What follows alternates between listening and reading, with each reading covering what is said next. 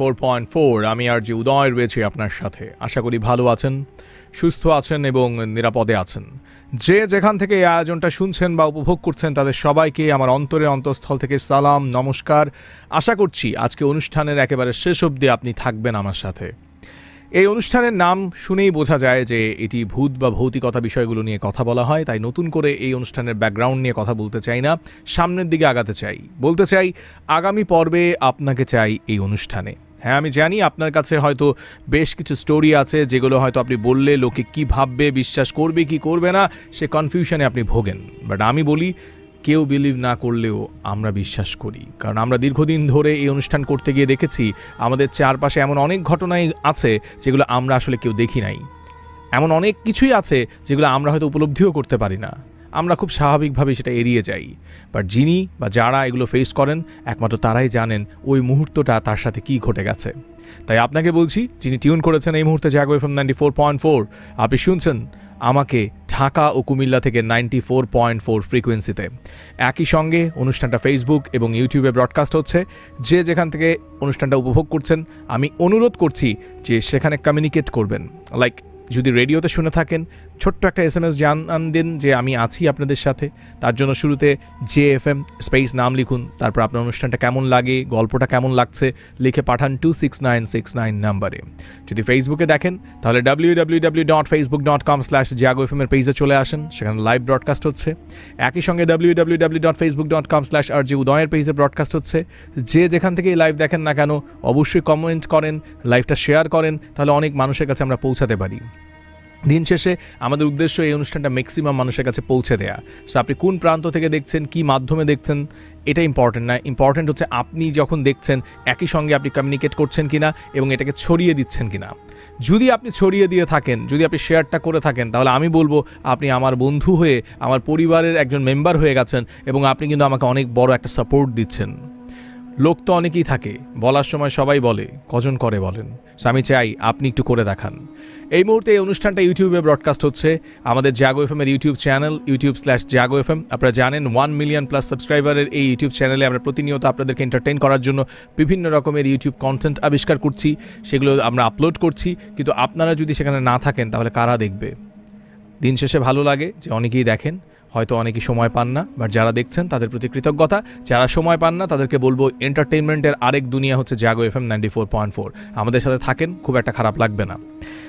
গল্পে যাব। আজকে প্রথম যে অতিথি রয়েছে তার সাথে আগে পরিচিত হব। তার আগে একটা ছোট্ট বিষয় জানায় রাখি, আপনার কাছে যদি স্টোরি থাকে 2-এর অধিক, 3টা বা 4টা, রেডিওতে যদি এসে বলতে চান আপনি আগামী পর্বে, তাহলে মোবাইলের মেসেজ অপশনে গিয়ে টাইপ করতে হবে আপনাকে RBS স্পেস দিয়ে লিখতে হবে আপনার নাম, স্পেস আপনার লোকেশন, স্পেস আপনার প্রফেশন। অবশ্যই নিজের মোবাইল থেকে রেজিস্ট্রেশনটা করতে হবে, পাঠাতে হবে 26969 নাম্বারে। রেজিস্ট্রেশন মানে শুনতে রেজিস্ট্রেশন শব্দটা অনেক ভারী, এটার মানে হচ্ছে ছোট্ট একটা SMS, মানে আমাদের জানা দরকার যে আপনি আসলে আসতে চান। লাস্ট উইকে যেটা আমি শুনলাম, টিম ভূত স্টুডিওর কাছে অনেকে রেজিস্ট্রেশন করেছেন, বাট ম্যাক্সিমাম মানুষকে আমরা রিচ করতে পারছিলাম না। অনেকে হয়তো তার গল্পটা প্রচারযোগ্য না, এই জন্য আমরা তাকে আসলে কানেক্ট করতে পারছি না, বারবার রেজিস্ট্রেশন করছেন। বাট আমি বলবো যারা আসলে এই অনুষ্ঠানটা নিয়মিত শোনেন এবং শুনতে চান, তাদেরকে যদি নিজ উদ্যোগে আপনাদের কাছে কিছু স্টোরি থেকে থাকে, আপনারা যদি চান এই অনুষ্ঠানটা আমি লং টাইম করি, আপনারা যদি চান যে ভূত স্টুডিও চলুক জাগো এফএমে, তাহলে উই নিড ইউর সাপোর্ট।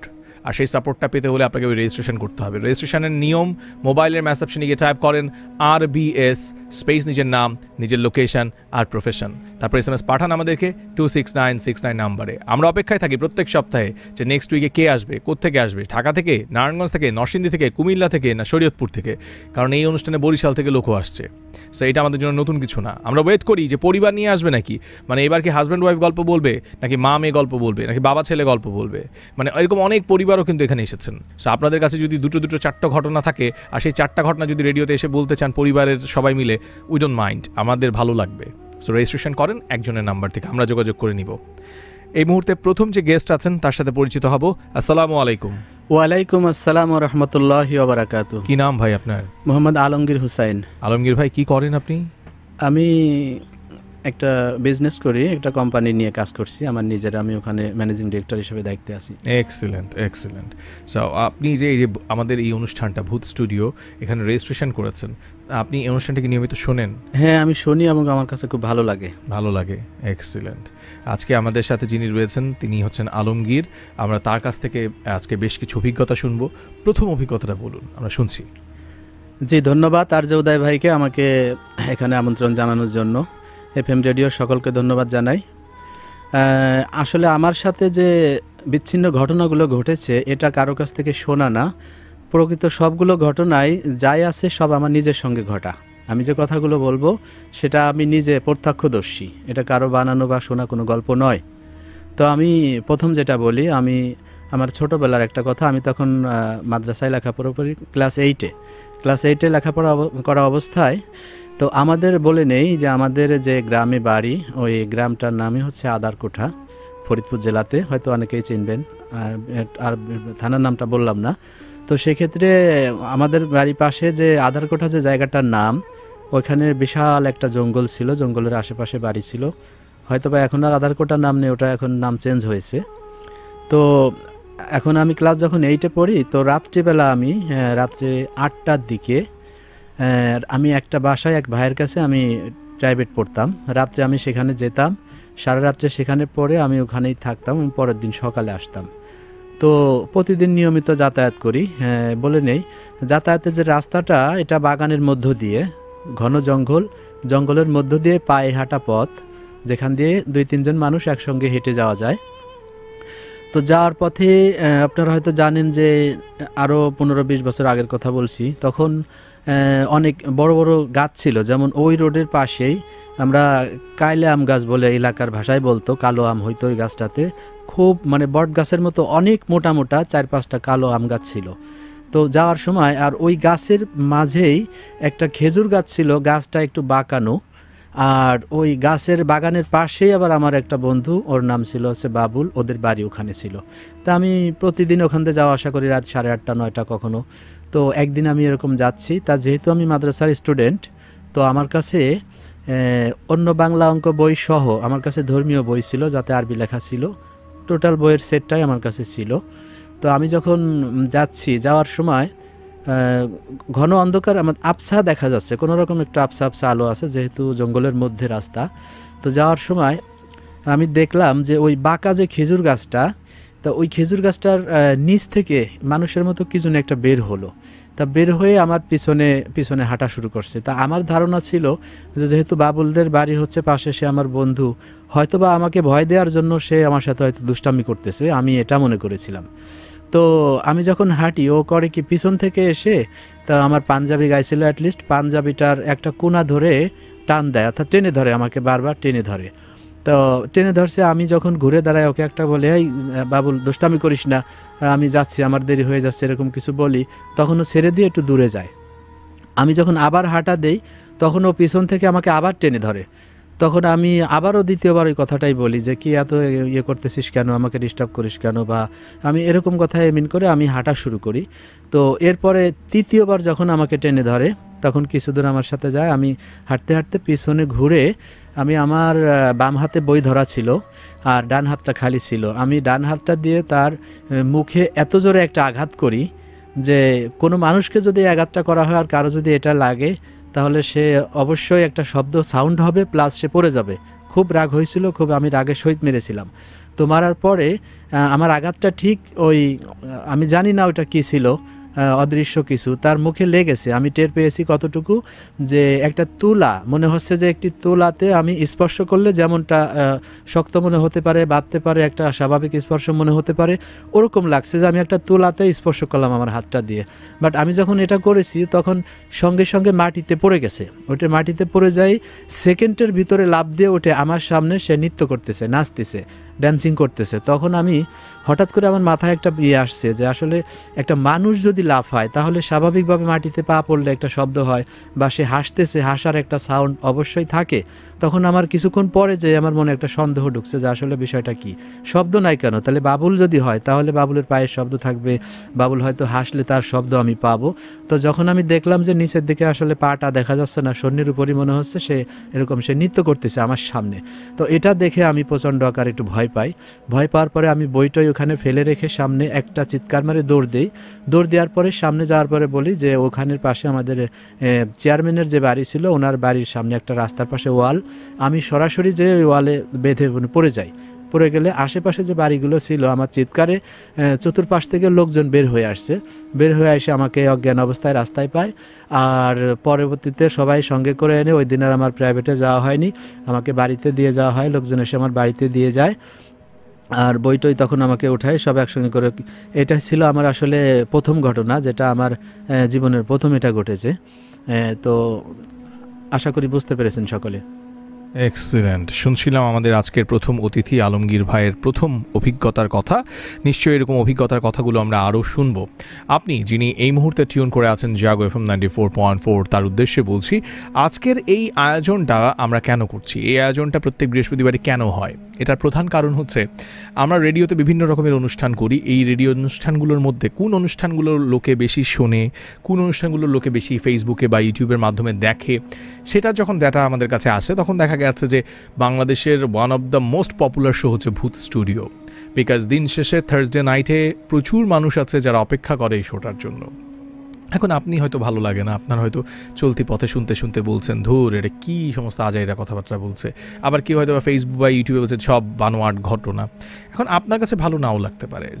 আমার একার ধরেন আমার কাছে যে মাছ ভালো লাগে আপনার সেটা ভালো লাগবে না, আপনার যেই খাবারটা ভালো লাগে সেটা আমার ভালো লাগবে না, তেমনি আমার কাছে যে বিনোদনটা ভালো লাগবে সেটা আপনার লাগবে না। তো এরকম ম্যাক্সিমাম মানুষের যে জায়গাটায় কমনলি ইন্টারেস্ট থাকে, আমরা রেডিও জাগো এফএম কিন্তু সেই ইন্টারেস্ট নিয়ে কাজ করি। তো আমি বলবো যে আপনারা যারা কমেন্ট করেন এমন কোনো কমেন্ট করবেন না যেটা অন্যকে হার্ট করে, এমন কোনো কথা লিখবেন না যেটা আসলে অন্যকে কষ্ট দেয়।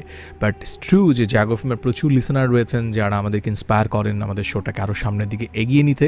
আমি অন্তঃস্থল থেকে সেই সমস্ত মানুষকে প্রতি কৃতজ্ঞতা প্রকাশ করছি। তো আমি একটু কমেন্টে যেতে চাই। রোহিত আমাদের সাথে লিখেছেন যে উদয় ভাই ভালো লাগে আপনার শোটা, থ্যাংক ইউ। আমার সাথে এখানটাতে আরও বেশ কিছু বন্ধু আছেন, আমি ঝটপট নামগুলো পড়ে ফেলি। সাবিনা লিখেছেন so sweet, thank you. Shahnaz বলছেন মাশাআল্লাহ, থ্যাংক ইউ। সিরাজ লিখেছেন খুব ভালো লাগছে, থ্যাংক ইউ। আর রাসেল বলছেন আমি আছি আপনাদের সাথে, ধন্যবাদ। সাব্বির বলছেন আমি এই অনুষ্ঠানটা নিয়মিত দেখি, অনেক অনেক ধন্যবাদ। পারুল বলছেন কুমিল্লা থেকে আমার অনুষ্ঠানটা ভালো লাগে, আমি অপেক্ষায় থাকি, থ্যাংক ইউ। জাবেদ বলছেন আজকেও অনুষ্ঠানটার জন্য ওয়েট করছিলাম, থ্যাংকস আ লট। এই যে আপনাদের এই SMS-গুলো, এই যে ফেসবুকের কমেন্টসগুলো, এগুলো আমাদেরকে অনেক বেশি আনন্দ দেয়। সো রাইট নাও আমি একটা ছোট্ট বিষয় আপনাদেরকে জানায় রাখি যে এই অনুষ্ঠানটা কিন্তু বৃহস্পতিবার রাতে তখনই রেগুলার করা সম্ভব হবে যখন আপনারা এখানে আসবেন, বসবেন এবং বলবেন। সো আপনাদের কাছ থেকে আমাদের স্টোরি প্রয়োজন এবং প্রচুর স্টোরি টেলার প্রয়োজন যারা আসলে গল্পগুলো বলতে চান। সো আপনার কাছেও যদি এরকম ঘটনা থেকে থাকে আপনার যে কোনো বয়সে, যেমন আজকে যে মানুষটা বসে আছেন তিনি কিন্তু একজন মানুষ যিনি আসলে তার জীবনের কর্মব্যস্ততাকে রেখে তারপর আবার আমাদের সাথে কানেক্টেড হয়েছেন। So this is the fact যে লাইক আপনি যদি মনে করেন যে খুব ফ্রিলি আপনি পৃথিবীতে কোনো একটা সময়ে কোনো কাজ করবেন তাহলে কখনোই হবে না। আপনাকে কোনো না কোনো জায়গা থেকে কখনো না কখনো সময় বের করে নিতে হবে। সো আপনি যদি একজন ডক্টর হন, আমি বলবো যে আপনার কাছে যদি আপনার কোনো প্যারানর্মাল ঘটনা থেকে থাকে আপনি সেটা আমাদের সাথে শেয়ার করতে পারেন রেডিওতে এসে। আপনি যদি কোনো মেডিকেলে কর্মচারী হন, যিনি মেডিকেলে দীর্ঘদিন ধরে কাজ করছেন, কোনো একটা হসপিটালে কাজ করছেন, but you have some stories, সেটা আপনি শেয়ার করতে চান রেডিওতে, আমরা কিন্তু উই আর রেডি। আপনি যদি কোনো প্রবাসী হন যে দীর্ঘদিন প্রবাসে ছিলেন, এখন বাংলাদেশে আছেন, প্রবাসের কোনো ঘটনা আছে স্পেসিফিকভাবে আপনি রেডিওতে এসে বলতে চান, ভৌতিক সে ঘটনাগুলো আমরা শুনতে ইন্টারেস্টেড। সো স্টুডেন্টরা যারা রয়েছে, সেটা কলেজের হতে পারে, ইউনিভার্সিটির কিংবা মাদ্রাসার যে বন্ধুরা আসলে প্রচুর রেডিও শোনো, যেটা আমি যখন বইমেলায় গিয়েছি আই ফিল দ্যাট যে এত লিসেনার আছে জাগো এফএমের, এটা আমি বইমেলা আমাকে অনেক বেশি হেল্প করছে। বিশেষ করে মাদ্রাসার বন্ধুরা যে কি পরিমাণ ভূত স্টুডিও পছন্দ করে, এটা আমি তাদের কাছে স্পেসিফিকভাবে কৃতজ্ঞতা প্রকাশ করছি।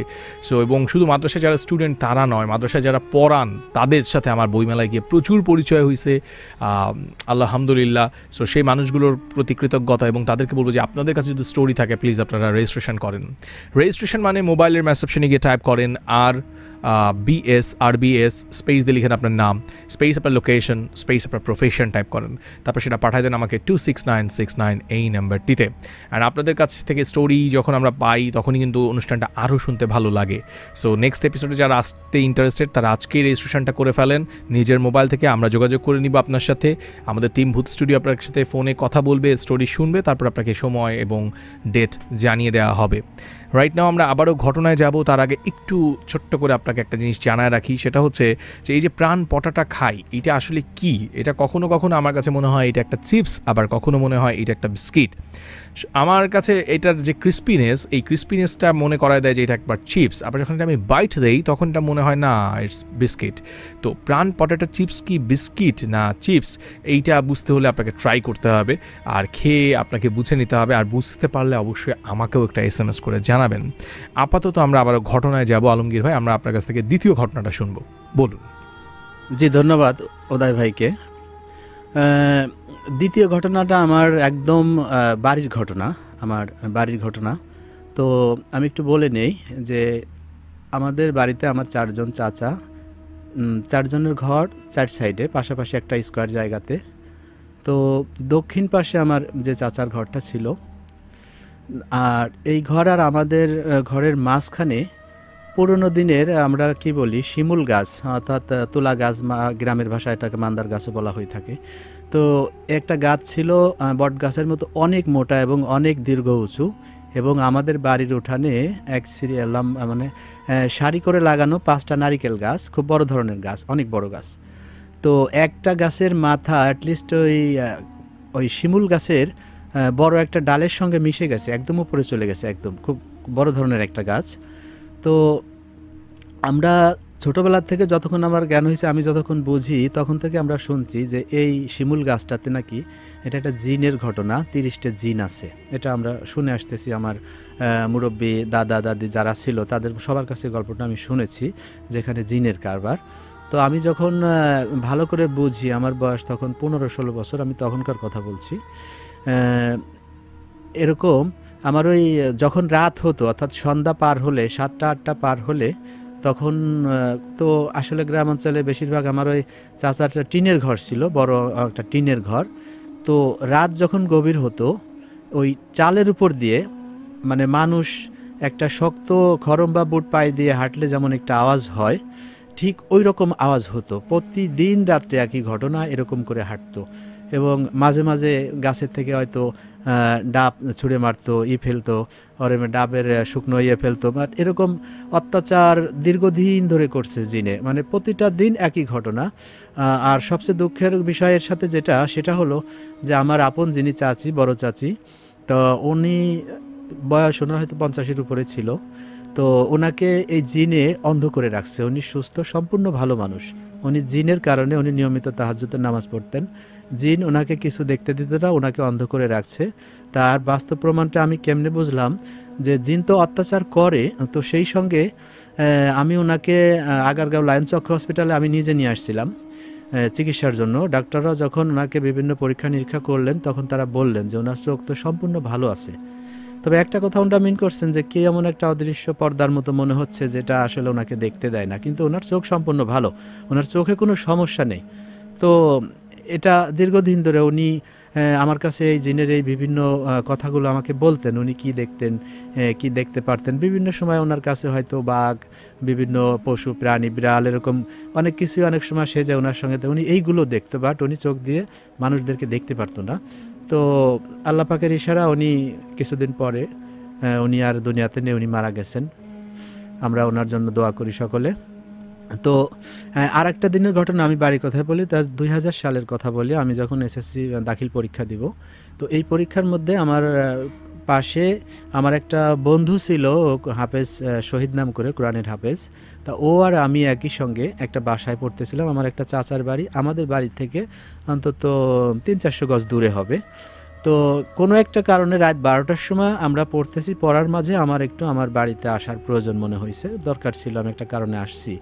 তো আসার পথে আমি যখন 150 গজের মতো রাস্তা এগোনোর পরে আমি একটা সাউন্ড শুনতে পাচ্ছি। সাউন্ডটা কি, যে আমাদের বাড়ির উপরে যে ওই যে শিমুল গাছের ভিতরে যে নারকেল গাছটার মাথাটা গেছে, যেটা ওই গাছের সাথে অ্যাড হয়েছে, তো ওই গাছটার মাথাটা মানে এমনভাবে মানে টর্নেডো সাইক্লোন হলে যেভাবে ঝাঁকানো হয় মানে ওইভাবে মানে খুব দূরে 200-300 গজ দূরের থেকে শব্দ শোনা যাচ্ছে, কিন্তু আমি ক্যাচ করতে পারতেছি না শব্দটা কোত্থেকে আসে। একদম নীরবতা, কোনো বাতাস নেই, কোনো ঝড় নেই, কোনো কিচ্ছু নেই।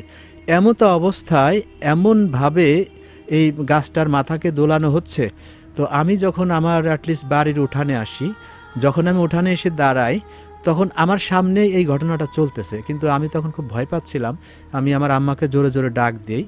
তো ডাক দেওয়ার পরে আম্মা ঘর থেকে বের হয়েছে। আম্মা ঘর থেকে বের হওয়ার পরেও ওই কাণ্ডটাই চলতেছে। গাছটা অমনি ঝাঁকা হচ্ছে, ওইভাবেই করে দেখতে পাচ্ছি যে মাথাটা বুঝি ভেঙে পড়বে। মানে এমন পরিস্থিতি যেটা আসলে দেখেছি আমি, এজন্য আমি ফিল করতে পারতেছি যে বিষয়টা কেমন ছিল, কত ভয়ঙ্কর ছিল। তখন মনে হচ্ছে যে গাছের মাথাটা বুঝি ভেঙে পড়ে যাবে। তো আম্মা থাকা অবস্থায় 2 থেকে 3 মিনিট এমন অবস্থা হলো। তো এরপরে যখন আমার ওই বন্ধুটা ছিল হাফেজ, ও শব্দটা ওর কানে গেছে, ও শুনতে পারছে। শোনার পরে ও হাঁটিয়ে ও আসছে। ও যখন এসে উঠানের পর দাঁড়াইছে, তখন এই জিনিসটা বন্ধ হয়ে গেছে।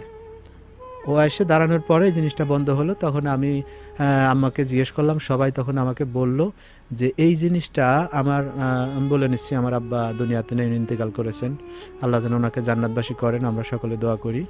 তো উনি একবার ওনার জীবন দশায় এই ঘটনাটা সেম যেটা আমি দেখেছি, আমার আব্বা এই ঘটনাটা একবার দেখেছিলেন, আর দ্বিতীয়বার এই ঘটনাটা আমি দেখলাম। তো এটা হচ্ছে এর মধ্যে আরেকটা বলি যে ঘটনাটা আমরা শুনবো তার আগে একটু বন্ধুদের কাছ থেকে আমরা ঘুরে আসি, যারা এই মুহূর্তে টিউন করে আছেন জাগো FM 94.4। তাদেরকে বলছি কেমন লাগছে আজকে স্টোরিগুলো শুনতে। আজকে কিন্তু আমাদের সাথে আলমগীর ভাই এসেছেন তার জীবনের কিছু ভৌতিক এক্সপিরিয়েন্স শেয়ার করতে। আমরা ইতিমধ্যে 2টো ঘটনা শুনে ফেলেছি, আরও হয়তো 2-3টা ঘটনা তার কাছ থেকে আমরা শুনবো।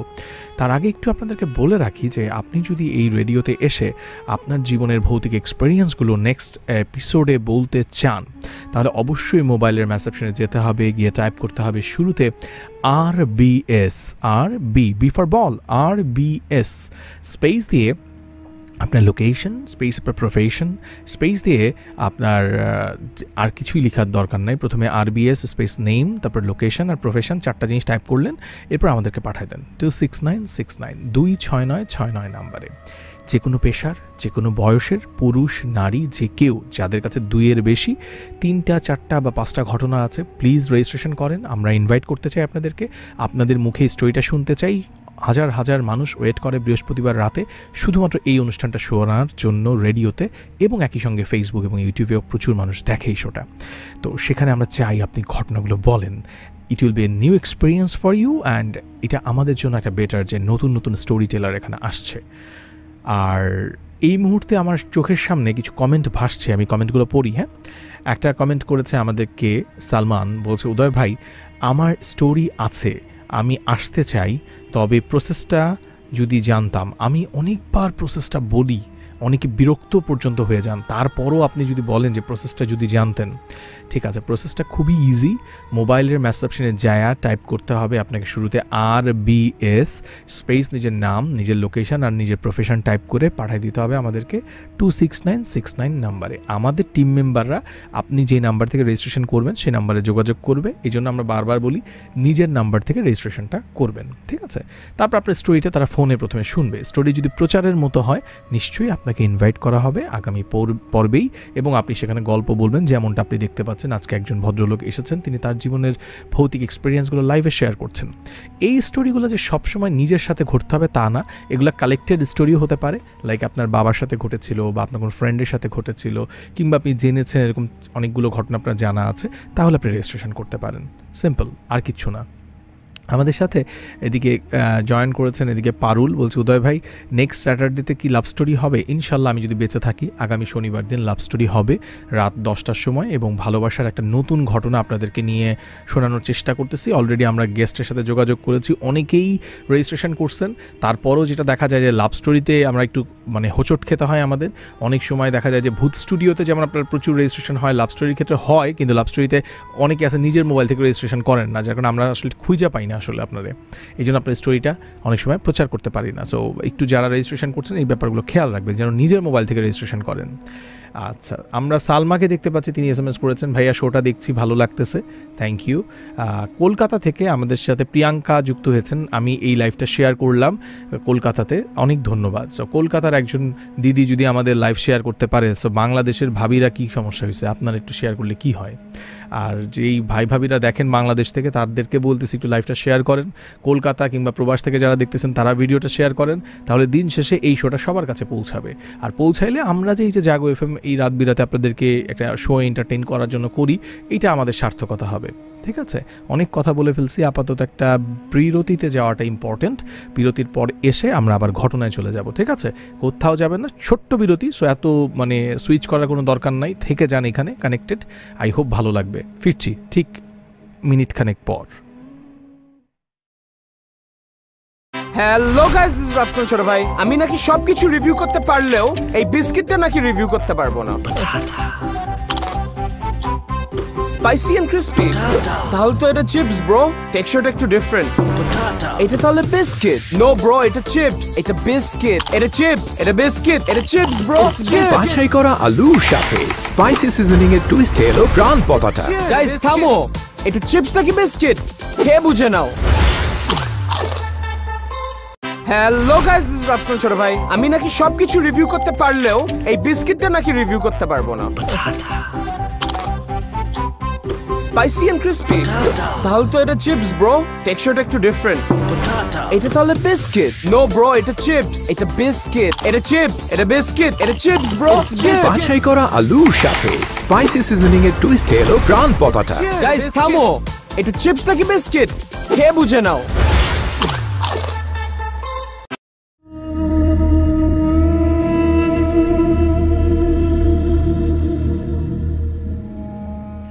বিরতির পর আবারও ফিরে এলাম জাগো FM 94.4 বৃহস্পতিবার রাতের স্পেশাল শো ভূত স্টুডিও, ব্রট টু বাই প্রাণ পটাটা নিয়ে। আমি আর যে উদয় রয়েছি আপনার সাথে।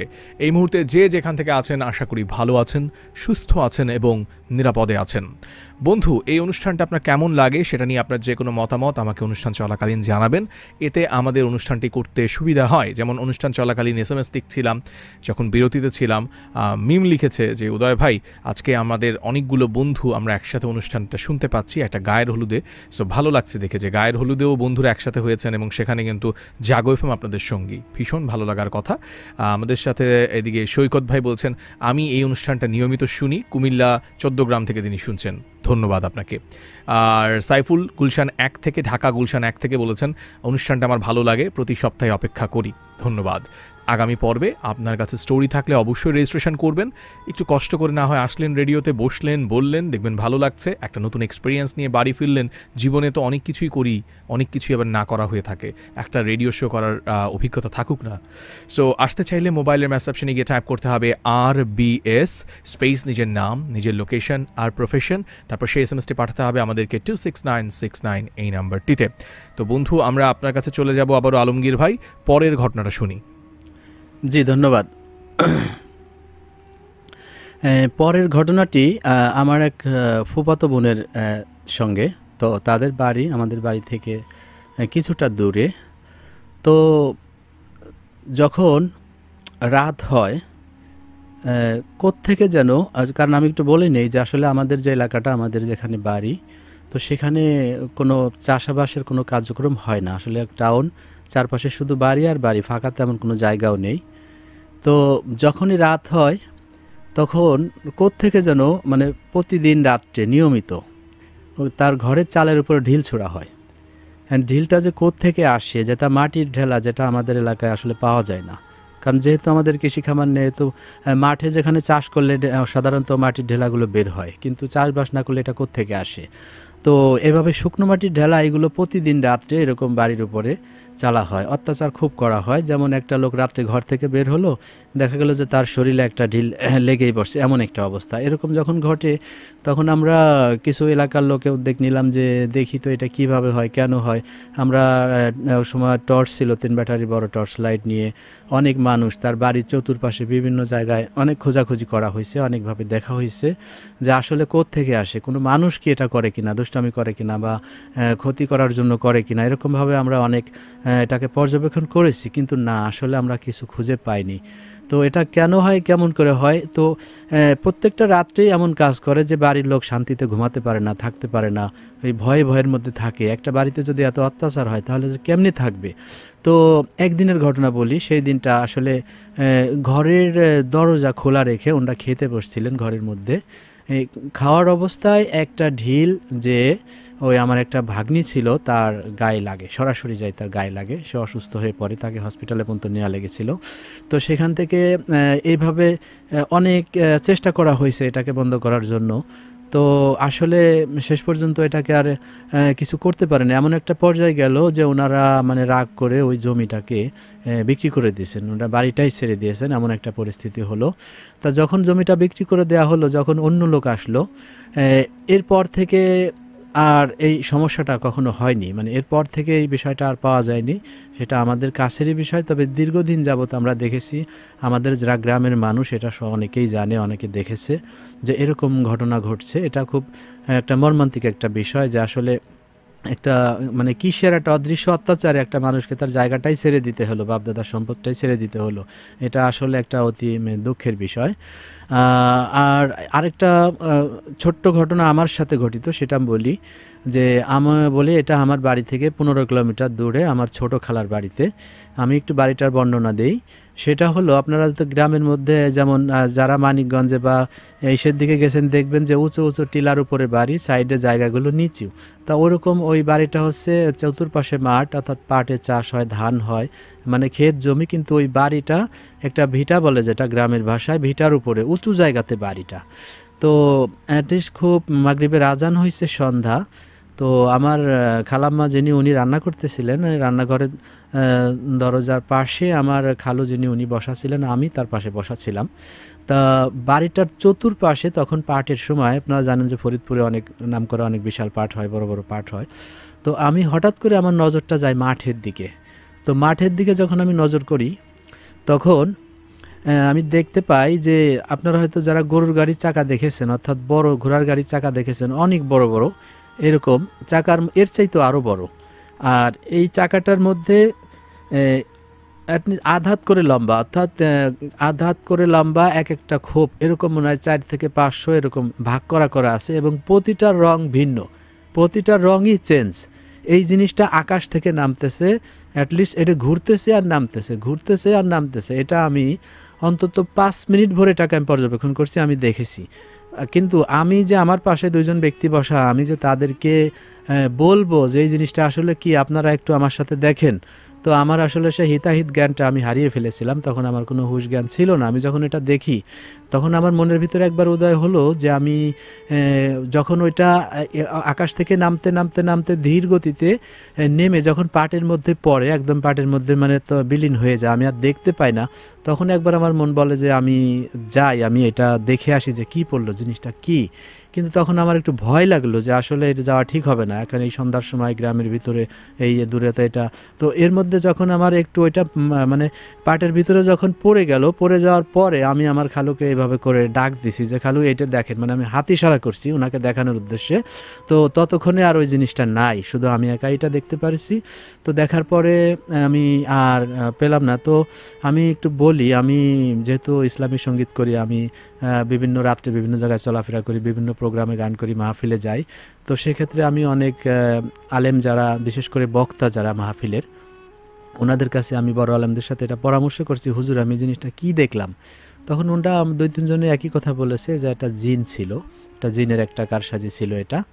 তো আমি যেহেতু ওনারা বলছে, আমি ওটাকে ধরে নিয়েছি। তো এটা আমার হচ্ছে একটা টুকরো ঘটনা। আরেকটা ঘটনা, এরকম ছোট্ট একটা ঘটনা আছে, আমি একই সঙ্গে বলি। তো সেটা হলো, আমি বলি যে আমাদের বাড়ির এলাকা তো আসলে ঘনবসতি, একটা বাড়ির ওয়ালের সাথে আরেকটা ওয়াল মেশানো, একটা ঘরের সাথে আরেকটা ঘর, মানে শহরের জায়গা দাম বেশি, কেউ আধার জায়গাও বাড়তি রাখতে চায় না, এমন একটা পরিস্থিতি। তো আমাদের এলাকাতে এমনি খোলা জায়গা খুবই কম আছে। তো আমাদের বাড়ির পাশে, মাঝখানের পাশে একটা স্টেডিয়াম আছে, যেটা প্রায় 12.5 পাখি জমি, অনেক বড়, এটা নামকরা স্টেডিয়াম, অনেকেই হয়তো চিনবেন ফরিদপুরে। তো এই স্টেডিয়ামের রাত্রে যখন আসলে গ্রামের সমস্যাটা তো বিদ্যুৎ যায়, ঘন ঘন বিদ্যুৎ যায়, অনেকের সমস্যা হয়, গরমের দিনে খুব কষ্ট হয় মানুষের। তো সেক্ষেত্রে এই যখন ওই রাত 10:30 11টার দিকে বিদ্যুৎটা যায় তখন মানুষ আর কোথায় যাবে, মানুষের একটু বসার কোনো ফাঁকা জায়গা নেই। ওই সকল মানুষ তখন কি করে, ওই মাঠে এসে আড্ডা দেয়। কেউ পার্টি নিয়ে আসে, বাচ্চারা বল নিয়ে আসে, বল খেলে ওই রাত্রেবেলায়। তো রাত্রে মাঠে সাধারণত খোলা জায়গাতে একটু বাতাস থাকে, বাতাসের আশায় মানুষ মাঠে আসে। তো এরকম করে আমরাও নিয়মিত আসি, বাড়ি থেকে সবাই যার যার মতো পার্টি নিয়ে এসে বসে গল্প করে, বসে উপভোগ করে, একটু বিদ্যুৎ আসলে যার যার বাসায় ঢোকে।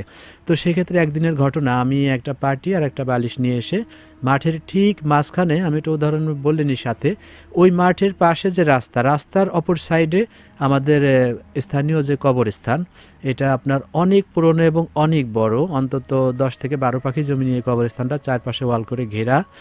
আর পাশেই আছে আলিয়া মাদ্রাসা, হেফসখানা, আপনার সমস্ত কিছু, ওখানে কামিল ফাজিল পর্যন্ত আছে, এটা একটা নামকরা মাদ্রাসা। তো যখন আমি মাঠের মাঝখানে এসে বাতাস পেয়েছি, আমি তখন শোয়ার কারণে আমার ঘুম এসে গেছে, আমি ঘুমিয়ে আছি। বাট ঘুমিয়ে থাকার পরে হঠাৎ করে রাত তখন 2:30 বেজে গেছে, আমি ঘুমিয়ে আছি, রাত 2:30 বাজে আমার ঘুমটা ভাঙছে, হঠাৎ করে ঘুমটা ভেঙে গেছে।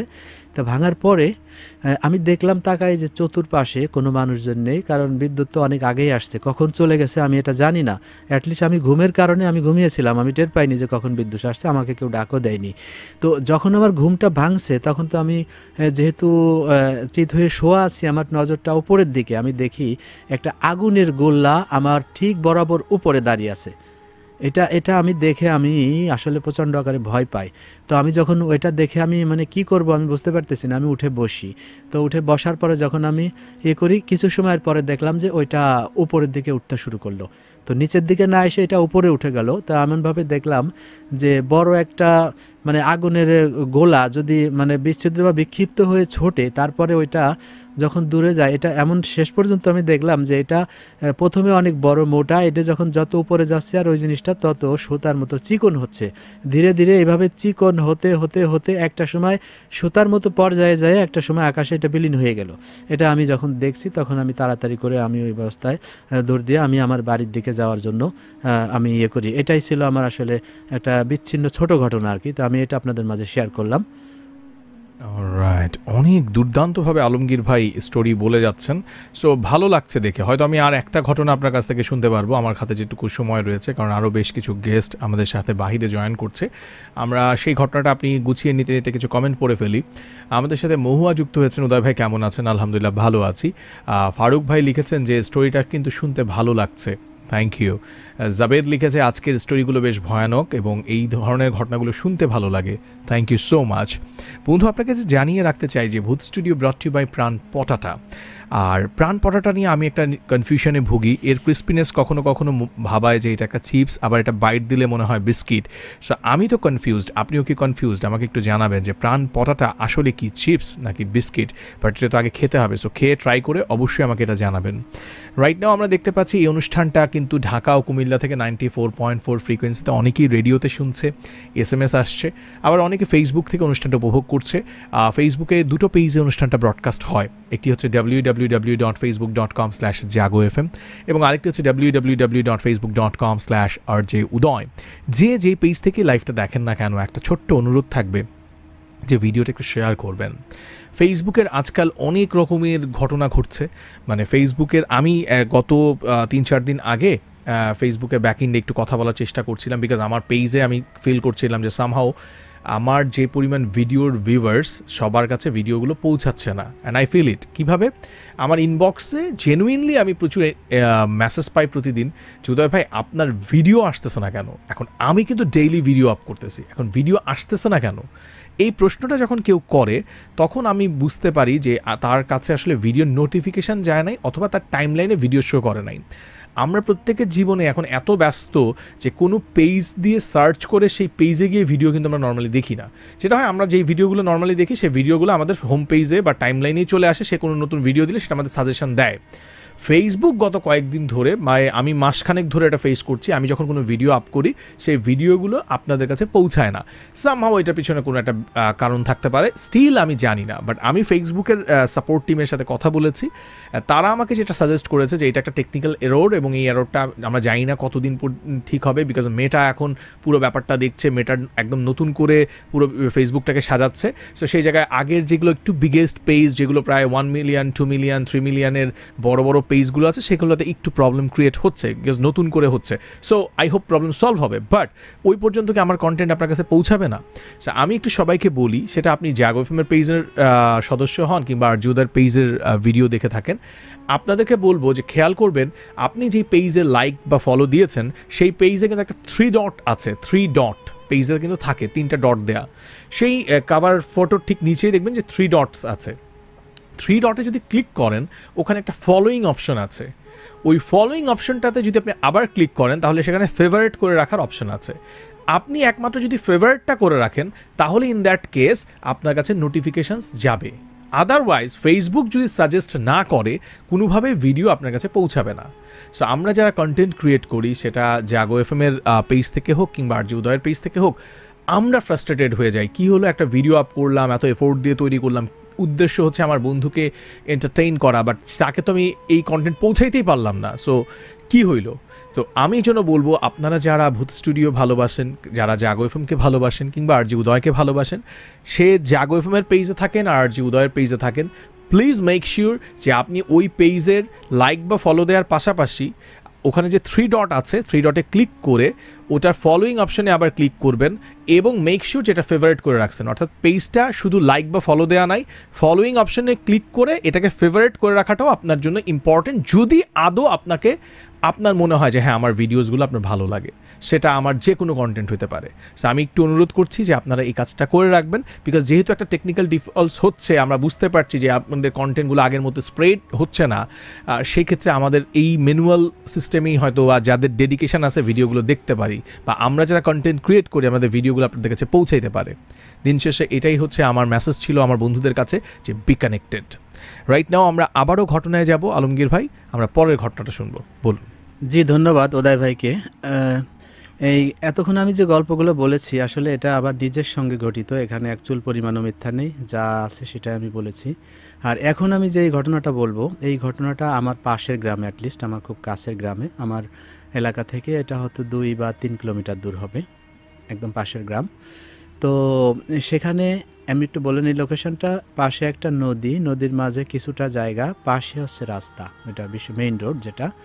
তো ওখানে একটা মসজিদ, এর ওখানে সাধারণত গ্রামে যারা মুয়াজ্জিন থাকে তারা আসলে তো অনেক সময় দেখা যায় যে মসজিদের আশেপাশে তাদের জন্য ঘর করা থাকে, সেখানেই তারা থাকেন।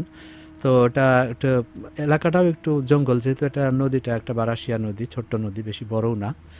তো একদিন শুনেছি যে ওইখানে যখন উনি আজান দিতে ভোরে রাত্রে উনি উঠছেন, ওঠার পরে উনি দেখেন যে প্রায় এই ঘটনাটা উনি ছাড়া আরও অনেকেই দেখেছেন, যে একটা ঘোড়ায় করে একটা মানুষ যায়, কিন্তু তার মাথা নেই, গলা কাটা একটা মানুষ ঘোড়ায় চড়ে প্রায় রাস্তা দিয়ে যায়। এটা দেখে অনেকেই ভয় পেয়েছেন। এই ঘটনাটা আমি অসংখ্য মানুষের কাছ থেকে, আমি অসংখ্য লোক থেকে শুনেছি, আমাদের যারা মুরব্বী এলাকায়, এটা আমি শুনেছি, এটা আমার শোনা ঘটনা বলছি। তো ওই দিন ওই মুয়াজ্জিন নামাজের জন্য, আজান দেওয়ার জন্য উনি উঠছে, হয়তোবা আজানের 10-15 মিনিট আগেই মানুষ উঠে থাকে। আর যা কিছু ভয় আছে এগুলো ওই আজানের আগ পর্যন্তই চলাফেরা করে, এটা আমরা যতটুকু শুনেছি বা জানি, সাধারণ জ্ঞানী বলে। তো সেক্ষেত্রে উনি হঠাৎ করে ওইটা দেখে উনি মানে প্রচণ্ড আকারে ভয় পেয়েছেন, যেটা এটা এমন একটা ঘটনা যে আসলে আমি দেখলেও হয়তো বা ভয় পাবো, ওনার দ্বারা ব্যতিক্রম কিছু নয়। তো সেক্ষেত্রে উনি ভয় পাওয়ার কারণে উনার একটা কঠিন রোগ হয়। আমি শুনেছি যে উনি দীর্ঘদিন এই রোগে ভোগার কারণে উনি মৃত্যুবরণ করেছেন। মানুষ এমনিতেও মারা যায়, এটা ঠিক আছে, কিন্তু যখন একটা রোগের সূচনা হয় বা যখন একটা ঘটনা ঘটে, তখন মানুষ সেটাকেই আসলে দায়ী করে। এজন্য মানুষের মুখে মুখে এটা প্রচারিত হলো যে উনি এটা দেখে ভয় পাইছে, এই ভয় পাওয়ার কারণেই উনি মারা গেছে। আমি সত্য মিথ্যা আল্লাহ পাক জানে, আমি জানি না, তবে আমি যেটা শুনেছি আপনাদের মাঝে আমি এটা শেয়ার করলাম। এটাই আমার ছিল সর্বশেষ ঘটনা। সকলে ভালো থাকবেন, সকলে দোয়া করি। আসসালামু আলাইকুম ওয়া রাহমাতুল্লাহ। ওয়ালাইকুম আসসালাম। ধন্যবাদ আলমগীর ভাই এখানে আসার জন্য এবং আমাদের সাথে এই ঘটনাগুলো শেয়ার করার জন্য। খুব ভালো থাকবেন, নিরাপদে থাকবেন। আসসালামু আলাইকুম। কথা হলো আমাদের প্রথম অতিথি আলমগীর ভাইয়ের সাথে। এবং বন্ধু, আপনাদেরকে আমি যেটা জানাতে চাই, এই যে জাগো FM 94.4 যে শোটা হয়, যার নাম হচ্ছে ভূত স্টুডিও, সেই শোটাতে যদি আপনারা আপনাদের জীবনের ভৌতিক এক্সপিরিয়েন্সগুলো শেয়ার করতে চান রেডিওতে এসে, তাহলে অবশ্যই আপনাকে কিন্তু রেজিস্ট্রেশন বা SMS করতে হবে। মোবাইলের ম্যাসেপশনে গিয়ে তার জন্য টাইপ করতে হবে RBS স্পেস নিজের নাম, নিজের লোকেশন আর প্রফেশন, পাঠাতে হবে 26969 এই নাম্বারে। অনেকে SMS করেছে। মাহমুদা বলেছেন, উদয় ভাই কেমন আছেন? আলহামদুলিল্লাহ ভালো আছি। শারফরাজ বলছে, উদয় ভাই আমি তো বইমেলায় যেতে পারি নাই কুমিল্লা থেকে, তোমার বইটা এখন কোথা থেকে পাবো? এটা রকমারি.com-এ গিয়ে RG উদয় দিয়ে সার্চ করলে আমার সব বই পেয়ে যাবেন। আমার লাস্ট এই বছরে যে বইমেলায় বইটা এসেছে এটার নাম হচ্ছে বাবার দেখা ভূতগুলো। অনেকেই বইটা কালেক্ট করেছেন মেলায় এসে, তাদের প্রতি কৃতজ্ঞতা। অনেকে অনলাইনে রকমারি.com থেকে কালেক্ট করেছেন, প্রত্যেকের প্রতি কৃতজ্ঞতা। এখনও রকমারি.com-এ বইটি পাওয়া যাচ্ছে। সো আপনারা যদি মনে করেন যে বইটা আপনাদের কাছে রাখবেন, অবশ্যই রকমারি.com-এ সার্চ করবেন, RG উদয় লিখে পেয়ে যাবেন আমার সবগুলো বই। ইনফ্যাক্ট আমার প্রায় বেশ কিছু ভূতের এবং ভালোবাসার গল্পের বই সেখানে রয়েছে।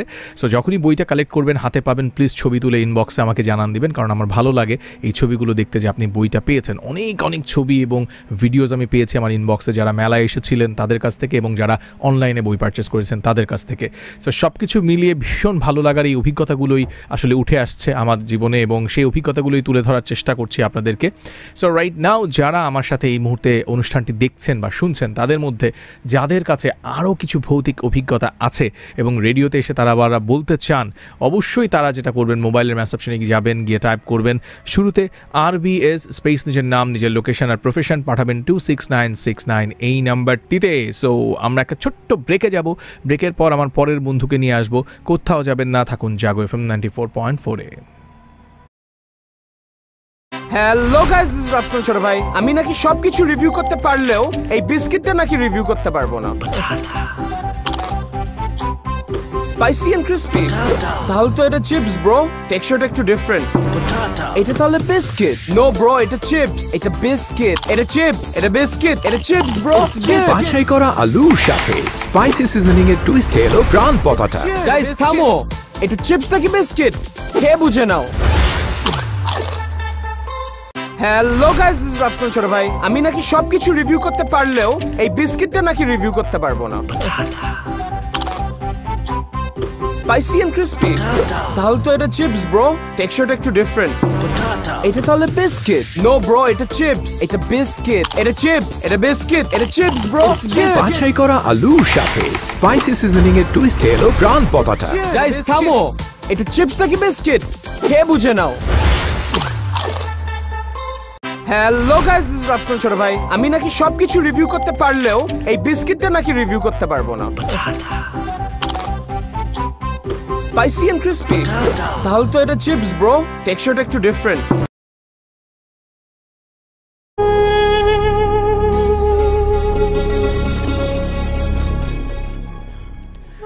Once again, welcome back to JAGO FM 94.4. আমি উদয় আছি আপনার সাথে। চলছে আয়োজন ভূত স্টুডিও, ব্রট টু বাই প্রাণ পটাটা। এবং এই অনুষ্ঠানে আপনারা যারা কানেক্টেড আছেন তাদের সবাইকে অনেক অনেক ধন্যবাদ যে আপনারা আমাদের সাথে ধৈর্য সহকারে আছেন, আপনারা আমাদেরকে এন্টারটেইনের, এই যে আমরা আপনাদেরকে যেমন বিনোদন দিচ্ছি, আপনারাও কিন্তু আমাদেরকে সঙ্গ দিচ্ছেন। আর এইভাবেই একটা পরিবার, একটা বন্ধুত্ব তৈরি হয়, তাই না? তো আমাদের দ্বিতীয় অতিথি যে গত সপ্তাহে রেজিস্ট্রেশন করেছিল, একটু একজন চাকরিজীবী এসেছেন। এবার কে এসেছে আমরা একটু তার কাছে শুনি। কি নাম আপনার? আমার নাম মিরাজ হোসেন। মিরাজ, কি করেন আপনি? আমি একজন স্টুডেন্ট এসএসসি ক্যান্ডিডেট। কোত্থেকে এসেছেন? আমি সায়দাবাদ দলপুর থেকে এখান থেকে সায়দাবাদ থেকে। সো খেয়াল করেন, একটু আগে একজন চাকরিজীবী ভাই এসেছিলেন, আলমগীর ভাই, তিনি তার স্টোরি বলে গেলেন। এবার আবার একটা স্টুডেন্ট এসেছে, সে তার স্টোরি বলতে চায়। একটু আগে যে আসছিলেন সে আসছেন ঢাকার এক প্রান্ত থেকে, ইনি আসছেন ঢাকার আরেক প্রান্ত সায়দাবাদ থেকে। তো এভাবে করেই কিন্তু বিভিন্ন প্রান্ত থেকে বন্ধুরা এখানে আসে। এখন আপনাকেও তো চাই, আমরা চাই এখানে সবাই আসেন, বসেন, বলেন, রেডিওতে একটা অভিজ্ঞতা নিয়ে বাড়ি ফেরেন। জীবনে আমাদের অনেক রকমের অভিজ্ঞতা হয়েছে, এই অভিজ্ঞতাটাও থাকুক না। যদি আপনার নিজের কিছু ঘটনা থাকে ভৌতিক, সেটা তো বলবেনই। যদি না থাকে, অন্যের কাছ থেকে যদি কালেক্ট করা যায়, 3 থেকে 4টা যদি ভুতুরের ঘটনা হতে পারে, সেটা ব্ল্যাক ম্যাজিকের ঘটনা হতে পারে, সেটা কোনো কবরস্থানের ঘটনা হতে পারে, কোনো লাশ কাটা ঘরের ঘটনা হতে পারে, সেটা কোনো গ্রামের একেবারে একটা হন্টেড প্লেসের ঘটনা হতে পারে, রাতে মাছ ধরার কোনো ঘটনা, এমন কিছু ঘটনা যেটা আপনি নিজে শিউরে উঠেছিলেন যেদিন প্রথম প্রথমবার আপনি আপনার মায়ের কাছে শুনেছেন বা আপনার দাদুর কাছে শুনেছেন কিংবা আপনার বড় ভাইয়ের কাছ থেকে শুনেছেন, সো সেই ঘটনাগুলো কিন্তু আমরা শুনতে চাই। আপনি যদি আসতে চান জাস্ট একটা ছোট্ট SMS করবেন। নিয়মটা বলি, মোবাইলের মেসেজ অপশনে গিয়ে টাইপ করবেন RBS, B for ball, RBS, space আপনার নাম, স্পেস আপনার লোকেশন, স্পেস আপনার প্রফেশন, পাঠাবেন কোথায়? আমাদেরকে 26969 এই নাম্বারে। তো মিরাজ, আমরা আপনার কাছ থেকে প্রথম অভিজ্ঞতাটা শুনি, বলুন। প্রথম গল্পটা মূলত এটা আমার নিজের সাথে একটা ঘটনা। এটা 2 বছর আগের ঘটনা। তখন আমি ক্লাস 8-এ পড়ি। তখন তো অটো পাস, মানে করোনা লকডাউনের কারণে জেএসসি বাতিল হয়ে গেছিলো। তো ফাইনাল পরীক্ষা দেওয়ার পর আমার পরিবার প্ল্যান করছে যে তারা গ্রামের বাড়িতে যাবে, আমার বাবার দেশে। আমি আজ পর্যন্ত মূলত সেখানে যাইনি, এই প্রথম যাব। তো আমরা ফ্যামিলি 4 জন, আমি, আমার বাবা, আমার মা এবং আমার বোন। তো আমরা রাত্রে রওনা হই, দিনের বেলা যায় সেখানে পৌঁছই। দেশটা হলো বরিশাল, বেতাগী এখানে। তো আমরা দিনের বেলাটা ভালোই কাটে, রাত্রে সবাই খাওয়া দাওয়া করে যে যার রুমে ঘুমাতে যায়। আমি আমার এক ফুফাতো ভাই, ওর সাথে ঘুমোতে যাই রাত্রে। তো খাওয়া দাওয়ার পর ও ঘুমিয়ে যায়, আর আমি মোবাইল টিপতে আর কি 1-1:30 এরকম বাজে। তখন চিন্তা করি যে একটু টয়লেট থেকে আসি, একটু ঘুরে আসি। তো গ্রামের টয়লেট সাধারণত অনেকটা দূরে হয়ে থাকে, আর আমি কাউকে জাগালাম না, কারণ ডিস্টার্ব করা আমার মতে ঠিক হবে না।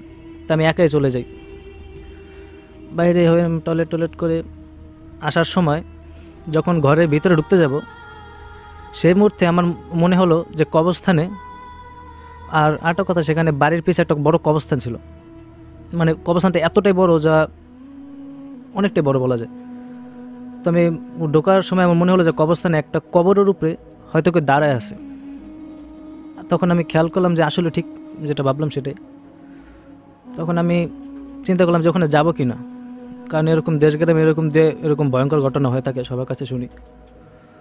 তো আমি চিন্তা করলাম কি না, একটু যা দেখি কারা। আবার আমি চিন্তা করছি যে এরকম অনেক লোক আছে যারা কবর করে লাশদের হাড়গোড় বিক্রি করে। তা ভাবছি দেখি এরকম যদি হয়ে থাকে তাহলে যা কিছু করা যায় কিনা দেখি। তো যখন আমি কবরস্থানের ভিতরে ঢুকি, হঠাৎ করে দেখি যে লোকটা উদাও, সেখানে নেই। তখন আমি কবর তার পাশে যাই, আশেপাশে আমি চেয়ে দেখি কেউ নেই ওখানে। এমন সময় আমি লক্ষ্য করি যে আমার পিছনে একজন দাঁড়িয়ে আছে। তখন আমি আস্তে আস্তে ঘাড়টা পিছে করি, দেখি কি পিছে কেউ নেই, এবং ঘাড় পিছনে করার সাথে সাথে আমার মনে হলো যে এখন আমার সামনে কেউ দাঁড়িয়ে আছে। যেই আমি আমার সামনে তাকাই, দেখি একটা লোক, তার চোখ নেই, সেই চোখের অংশ দিয়ে রক্ত পড়ছে, আর তার দাঁত অনেকটা বিশাল বড়, যেন কোনো মানুষ খেয়ে এসে সে দাঁড়াইছে। অনেক রক্ত পড়তেছে তার মুখ থেকে। আমি দেখে আসলে এতটা ভয় পাই যে আমি চিৎকার দিই, কিন্তু আমার চিৎকারের আওয়াজ বেশি দূর পর্যন্ত যায় না।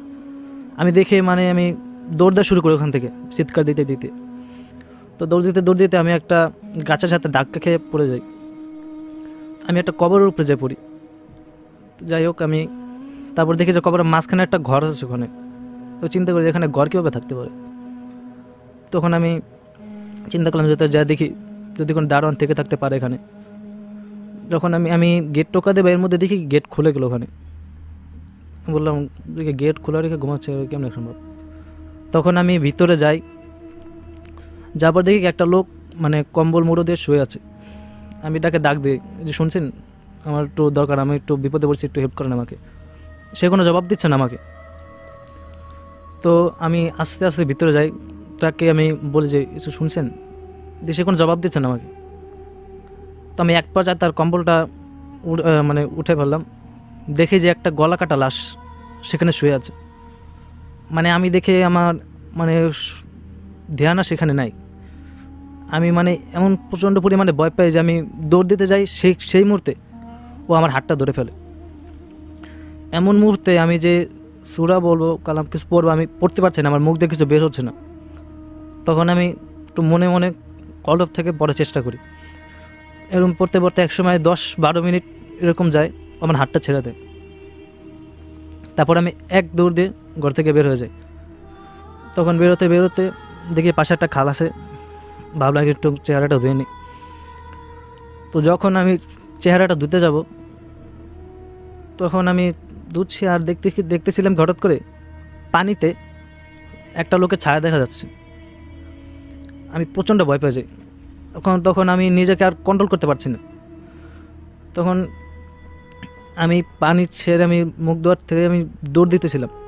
মানে দৌড় দিতে আমি কোথায় যাচ্ছি আমি কিছু বুঝতে পারছি না। কবরস্থানের চারদিকে তাকাচ্ছি, কোথাও কিছু নেই। আশেপাশে দেখে সেখানে গাছপালা আর জঙ্গল, গাছপালা আর জঙ্গল। তো এমন সময় দৌড় দিতে আমি একটা গাছের সাথে ধাক্কা খেয়ে আমি অজ্ঞান হয়ে ওখানে পড়ে যাই। তো যখন অজ্ঞান হওয়ার পর আমি চোখ খুলি তখন আমি নিজেকে সকালবেলা বাড়িতে আবিষ্কার করি। এরপর আমার মামাতো ভাই আমাকে জিজ্ঞেস করে যে তুই রাতে কোথায় গেছিলি। তারপর আমি সব ঘটনা সবাইকে খুলে বলি যে আমার সাথে এরকম হয়েছে কিছু। কিন্তু আমার মামাতো ভাই সে কথাটা বিশ্বাস করেনি। ও আমাকে একা আলাদা করে বলে কি, তুই যা দেখছো সব ভুল, এরকম এখানে কিছু নেই, এখানে গ্রামগঞ্জের লোক এরকম অনেক কথা বলতে পারে, তুই তো কথা কান দিস না, আমি তোর ভুলটা ভাঙে দেবো, তুই আমার সাথে রাত্রে চল, আমি দেখে দেবো। আমি বলি কি, না ভাই আমি যেতে চাই না, এর আগে আমি অনেক বিপদে পড়ছি, আমি চাই না তুই আমার সাথে কোনো বিপদে পড়। তুই বলে কি, আমি এখানে অনেক দিন ধরে আসি, আমি তার পর্যন্ত কিছু দেখলাম না, আর তুই এখানে এসে কীভাবে দেখতে পারস। আমার মামাতো ভাইয়ের নাম ছিল রাকিব। তো এমন মুহূর্তে একটা লোক ওখানে আমাদের ঘরে এসে উপস্থিত হয় এবং আমি আশ্চর্য যে এটা সেই লোক যে লোকটাকে আমি কবরস্থানে দেখছিলাম, পানিতে তার ছায়া দেখতেছিলাম এবং প্রথমেই তার সাথে আমার সাক্ষাৎ মানে দেখতে পাই তাকে। তখন আমি এক চিল্লান দিয়ে উঠে যে আপনি এখানে কীভাবে আসেন, আপনি তো কালকে আমাকে ভয় দেখেছিলেন। তারপর লোকটা চিৎকার দিয়ে বলে, আমি তোমাকে এখানে দেখতে আসছি যে একটা ছেলে নাকি এরকম ভয় পেয়েছে, তা তুমি আমাকে এরকম কথা কেন বলতেছো। আমি বলি, আপনি সে যে কালকে রাত্রে আপনাকে আমি দেখেছিলাম। বলে এটা হতে পারে না, তুমি হয়তো কোনো ভুল দেখছো হয়তো। তখন এমন মুহূর্তে তার পিছিয়ে আর একটা লোক এসেছে, বলে যে না, উনি তো কালকে আমার সাথে দোকানে ছিলেন, কালকে সারা রাত আমরা দোকানে আড্ডা দিয়েছিলাম। তখন আমার মামাতো ভাই বলে, ফুফাতো ভাই বলে যে তুই চল, তুই বাদ দে সব কথা, আমি তোকে রাত্র সব ভাঙা বলবো। আমি বলি কি, না আমি যেতে চাই না। পরে অনেক জোরাজুরি পরে আমি বললাম আচ্ছা ঠিক আছে, তো চল। তারপরে রাত্রে সবাই খানা বিনা করার পরে ঘুমে যায়। রাকিব কাউকে কথা বলে না যে আমরা সেখানে যাব। এমন টাইমে আমি কিচেন থেকে আসি, আমি রওনা হবে এখন যাওয়ার জন্য, দেখি মামাতে আমার পিছন থেকে ডাক দেয়, বলে কি চল এখন যাওয়া যাক। তাই বললাম আচ্ছা ঠিক আছে তোর চল যাই। ঘর থেকে বের হলাম, তারপর কবরস্থানের ভিতরে আমরা দুজনেই ঢুকি। আমরা একটু কথা বলতেই ঢুকি, ও আমার একটু পিছিয়ে থাকে। এমন সময় কথা বলতে দেখি ওর কথা বন্ধ হয়ে গেলো। আমি পিছনে ফিরে দেখি কেউ ওখানে নেই, উধাও। আমি চিন্তা করলাম ওখানে কোথায় গেলো, না আমার সাথে মজা করছো। আমি বলি যে রাকিব তুই কই, দেখতে পাচ্ছি না কেন, কিন্তু কোনো জবাব আসছে না। তার থেকে আমি কোথাও ওকে দেখি না। এমন সময় আমার নজর একটা গাছের উপরে পড়ে। দেখতে পাই যে একটা লোক সাদা কাপড় পরে গাছের উপরে ঝুলে আছে। তো আমি বলি যে আপনি কে, খুব ভয় নিয়ে বলি যে আপনি কে, কোনো জবাব আসে না। এমন সময় একটা বাতাস আসে, যে বাতাসে তার ঘুমটা তা উড়ে যায়। তখন আমি দেখে যাই যে এটা সেই লোক যাকে আমি পোকা অবস্থানে দেখেছিলাম প্রথমে। তারপর আমি এতটা ভয় পেয়ে আমি বলি যে আপনি কী চান। সে কোনো জবাব দেয় না, সে আমাদেরকে মানে ভয়ঙ্কর দিশে তাকিয়ে আছে, সেই একই চেহারা। তখন আমি দৌড় দিতে থাকি, মানে আমি রাস্তা ভুলে গেছি, আমি কোথায় আসলাম। এক পর্যায়ে আমি বাসার দিকে চলে আসছি, তখন দেখি কি সবাই উঠানে দাঁড়ায় আছে। তখন আমি যাই আমার ভাইকে একটা চড় মারি যে তুই আমার সাথে এমন মজা কেন করছিস, তুই বলছিস তুই আমার ভয় ভাঙে দিবি, কিন্তু তুই তো আমাকে আরও ভয় দেখাই দিলি। সে বলে কি, তুই আশ্চর্য, আমি তোর সাথে কখন গেলাম। আমি বলি তুই আবার আমার সাথে মজা করছিস, তুই আমার সাথে তুই এই মাত্র গেলি এখন। তখন সে বলে কেন, আমি তো তোর সাথে যাইনি। পরে আমার দাদা ছিল, সেই বিষয়টা বুঝতে পারছে, বলে যে মিরাজ তুই আমার সাথে ঘরে আয়। ঘরে আসার পর দাদা আমার কিছু পড়া পানি দিল, এরকম কিছু দাবা বলে আজকে রাতটা তুই কোনোরকম আমাদের সাথে থাকবি, তোর ঘুমানোর দরকার নেই। তারপর আমি মামাতো ভাইকে আলাদা করে বলি যে তুই কি আমার সাথে যাচ্ছিস সত্যি। বলে কি, না আমি সত্যি তোর সাথে জানি। তাহলে আমি বললাম যে তাহলে কিচেনে আমাকে যে ডেকে নিয়ে গেলো তো ওকে, আবার ও কোনো কথা বলে না। তখন সকাল হয়ে যায়, আমার দাদা একটা কবিরাজ ডেকে আনে, বলে যে কী হয়েছে এখানে। পরে বলে যে আমার নাতি এরকম দেখেছে কিছু। তখন বলে যে কোথায় ডাকুন। তখন আমাকে দেখতে পায় এবং দেখি সেই কবিরাজটার সাথে সেই লোকটা আসছে, যে লোকটাকে কবরস্থান দেখেছিল। তারপরে আমি আবার চিৎকার দিয়ে বলি যে আপনি এখানে কেন আসছেন আবার। তারপর সে বলে যে আমি তোমাকে সব খুলে বলতেছি কী ঘটনা হয়েছে। সে বলে কি আমার একজন যমজ ভাই ছিল, সে কয়েকদিন আগে কার অ্যাক্সিডেন্টে মারা যায়। তারপর থেকে সবাই নাকি বলে যে নাকি তার নাকি ওখানে দেখা যায়। তখন আমি বলি যে আমি তো শুনেছি যে অনেক কম মানুষই দেখে, কিন্তু আমার সাথে এরকম কেন হচ্ছে। বলে কি যে এরকম নতুন মানুষ আসলে উনি এরকম ভয় দেখায়। তারপর আমি বলি কি তা উনি কি এখনও ওখানে থাকেন? বলে কি তিনি বলে যে তার আত্মা ওখানে থাকে, কিন্তু আমি এমনটাই বিশ্বাস করি না, কিন্তু আবার করতে হয়, কারণ কালকে রাতে যা দেখেছি আমি অবিশ্বাস করার মতো না। তো তারপর আমাকে বলে যে তুমি যাকে দেখেছো ওটা ওনার যমজ ভাই ছিল, তিনি আজ থেকে প্রায় 3 বছর আগে মারা যান। এরপর থেকে সবাই নাকি ওনাকে নাকি মাঝে মাঝে কবরস্থানে দেখেন। তারপর হুজুর আমাকে নানান রকম পড়াপানি বা ইত্যাদি ইত্যাদি করে জাফু করে। তখন আমার বাবা সিদ্ধান্ত নেয় যে পরের দিনই আমরা ওখান থেকে চলে আসবো। তো যাক, হয়ে গেল। তখন রাত হয়ে গেল, সবাই ঘরে বসে এক জায়গায় বসে আড্ডা দিচ্ছি। এমন সময় লক্ষ্য করলাম কি আমাকে বাইরে থেকে কেউ যেন ডাকছে, বলে মিরাজ বাইরে। তখন আমি চিন্তা করলাম যে না, এবার আমি এর বাইরে যাব না। আমি দেখছি আমাকে শুধু ডাকতে আছে। আমি বললাম কি তোমরা শুনতে পাচ্ছ আমাকে কে যেন ডাকছে? ওরা বলে কি কই, আমরা তো শুনছি না কোথাও কে ডাকছে। তখন আমি বলে কি তোমরা আমার সাথে আসো। ওরা আমার সাথে বাইরে যা দেখে কেউ নেই। তো সবাই বলে কি ওটা তোর মনের ভুল, তুই এখনো অনেক ভয় পেয়ে আসিস, এভাবে থাক। আমার দাদা বিষয়টা বুঝতে পারছেন। উনি আমাকে আরও কিছু পড়াপানি দিয়ে আমাকে বসা রাখছে, বলে যে তুই আজকে রাতটা থাক।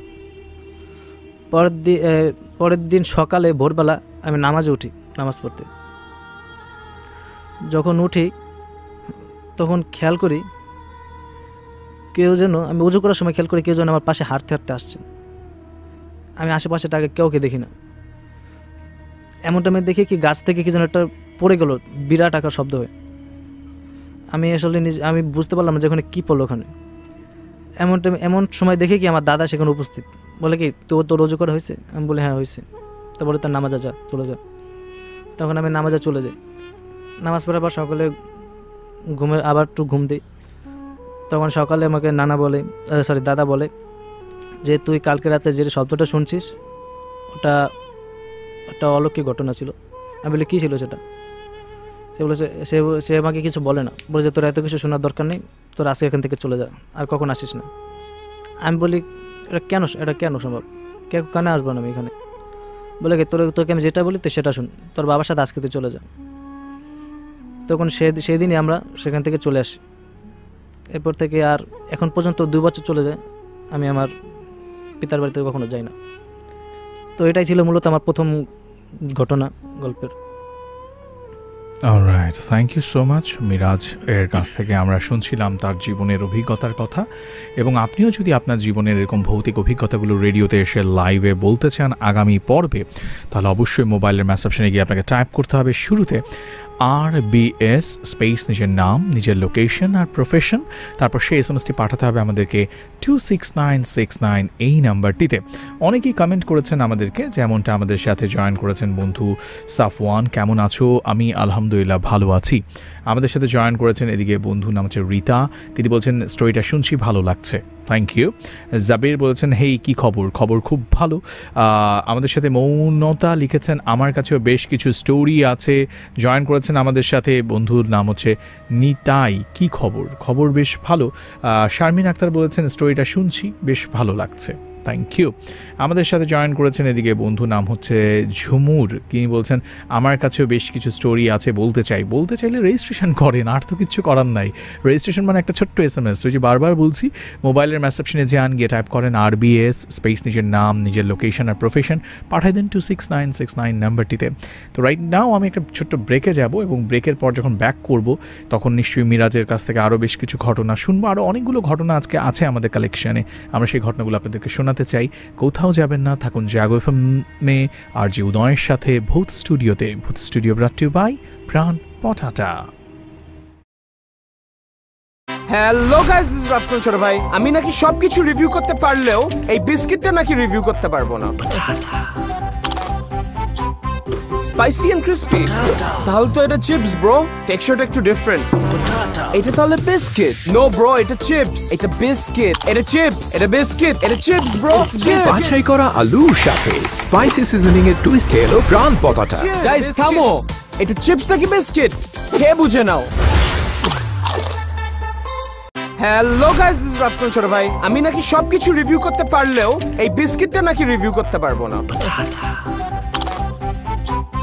স্পাইসি এন্ড ক্রিস্পি তাহলে তো এটা চিপস ব্রো টেক্সচারটা একটু ডিফারেন্ট এটা তাহলে বিস্কিট নো ব্রো এটা চিপস এটা বিস্কিট এটা চিপস এটা বিস্কিট এটা চিপস ব্রো বাছাই করা আলুর সাথে স্পাইসি সিজনিং এর টুইস্টে এলো প্রাণ পতাটা। গাইস থামো এটা চিপস নাকি বিস্কিট কে বুঝে নাও।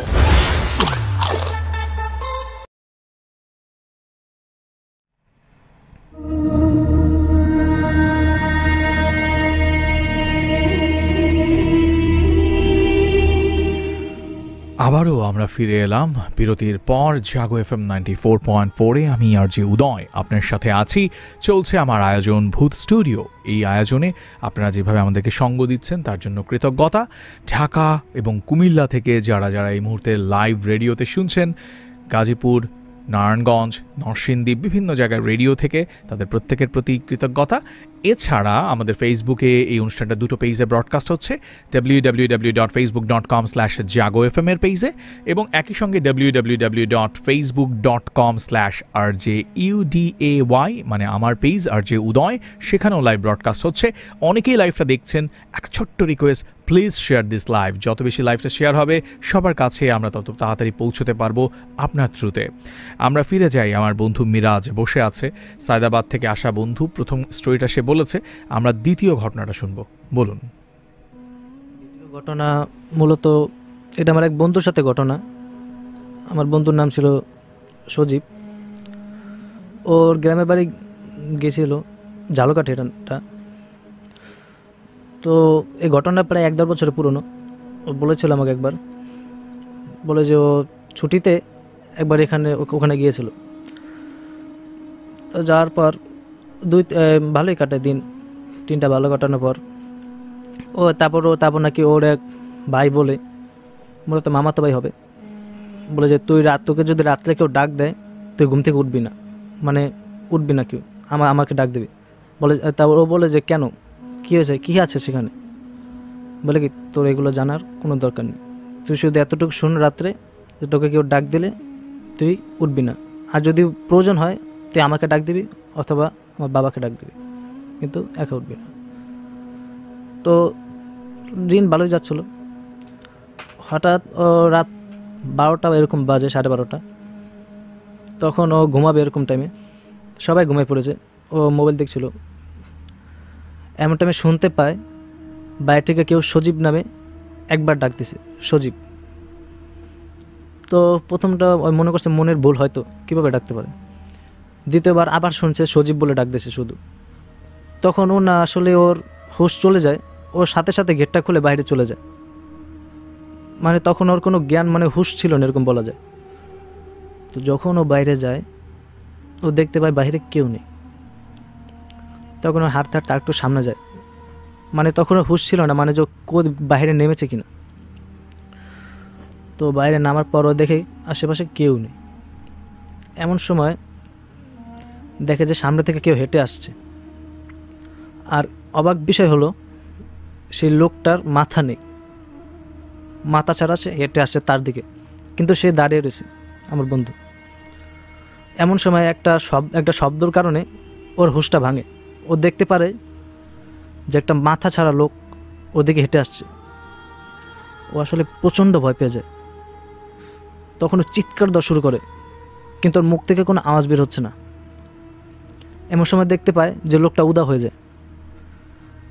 তখন ও প্রচণ্ড ভয় পায়, আশেপাশে তাকায়, কাউকে দেখে না।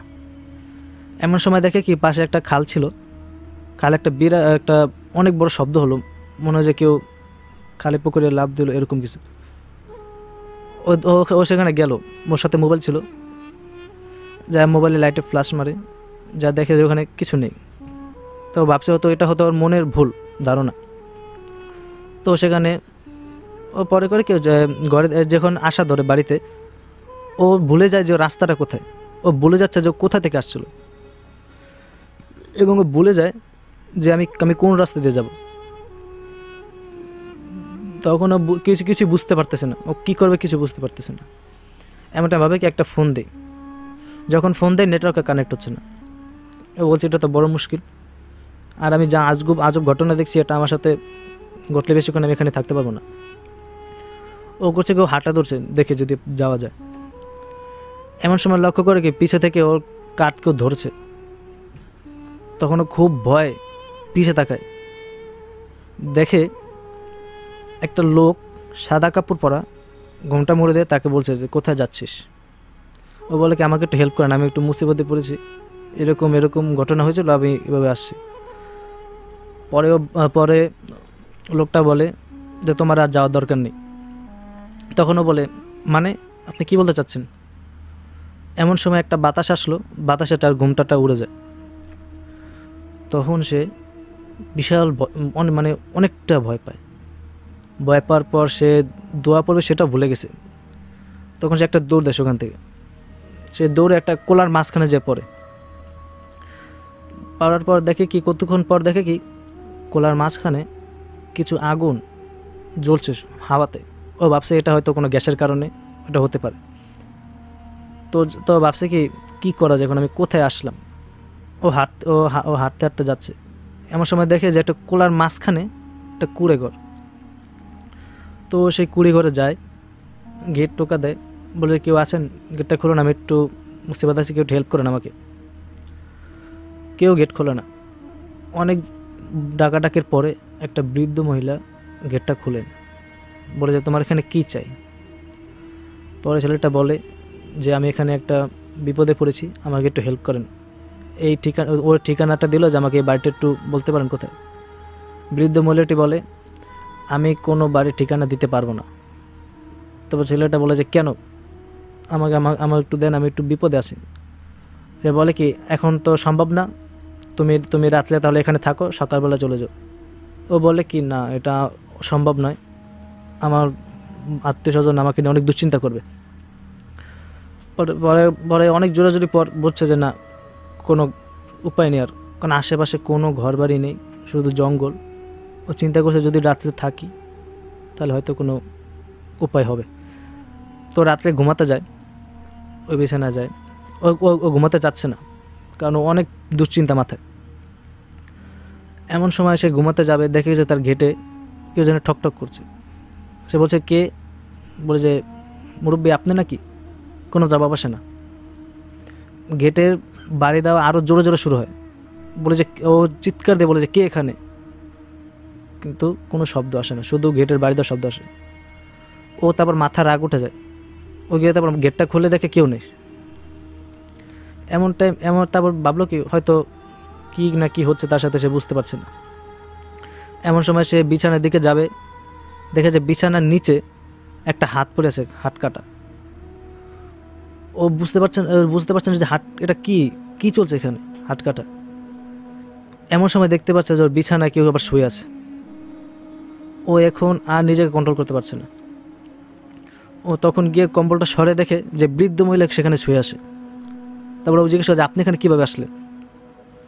বৃদ্ধ মহিলা যখন ওর দিকে চায়, তখন ও দেখতে পারে যে বৃদ্ধ মহিলাটি বিশাল ভয়ঙ্কর আকারে তার দিকে চেয়ে আছে, এমনকি তার দাঁত অনেকটা বিশাল বড়, এবং তার চোখ তিনটা।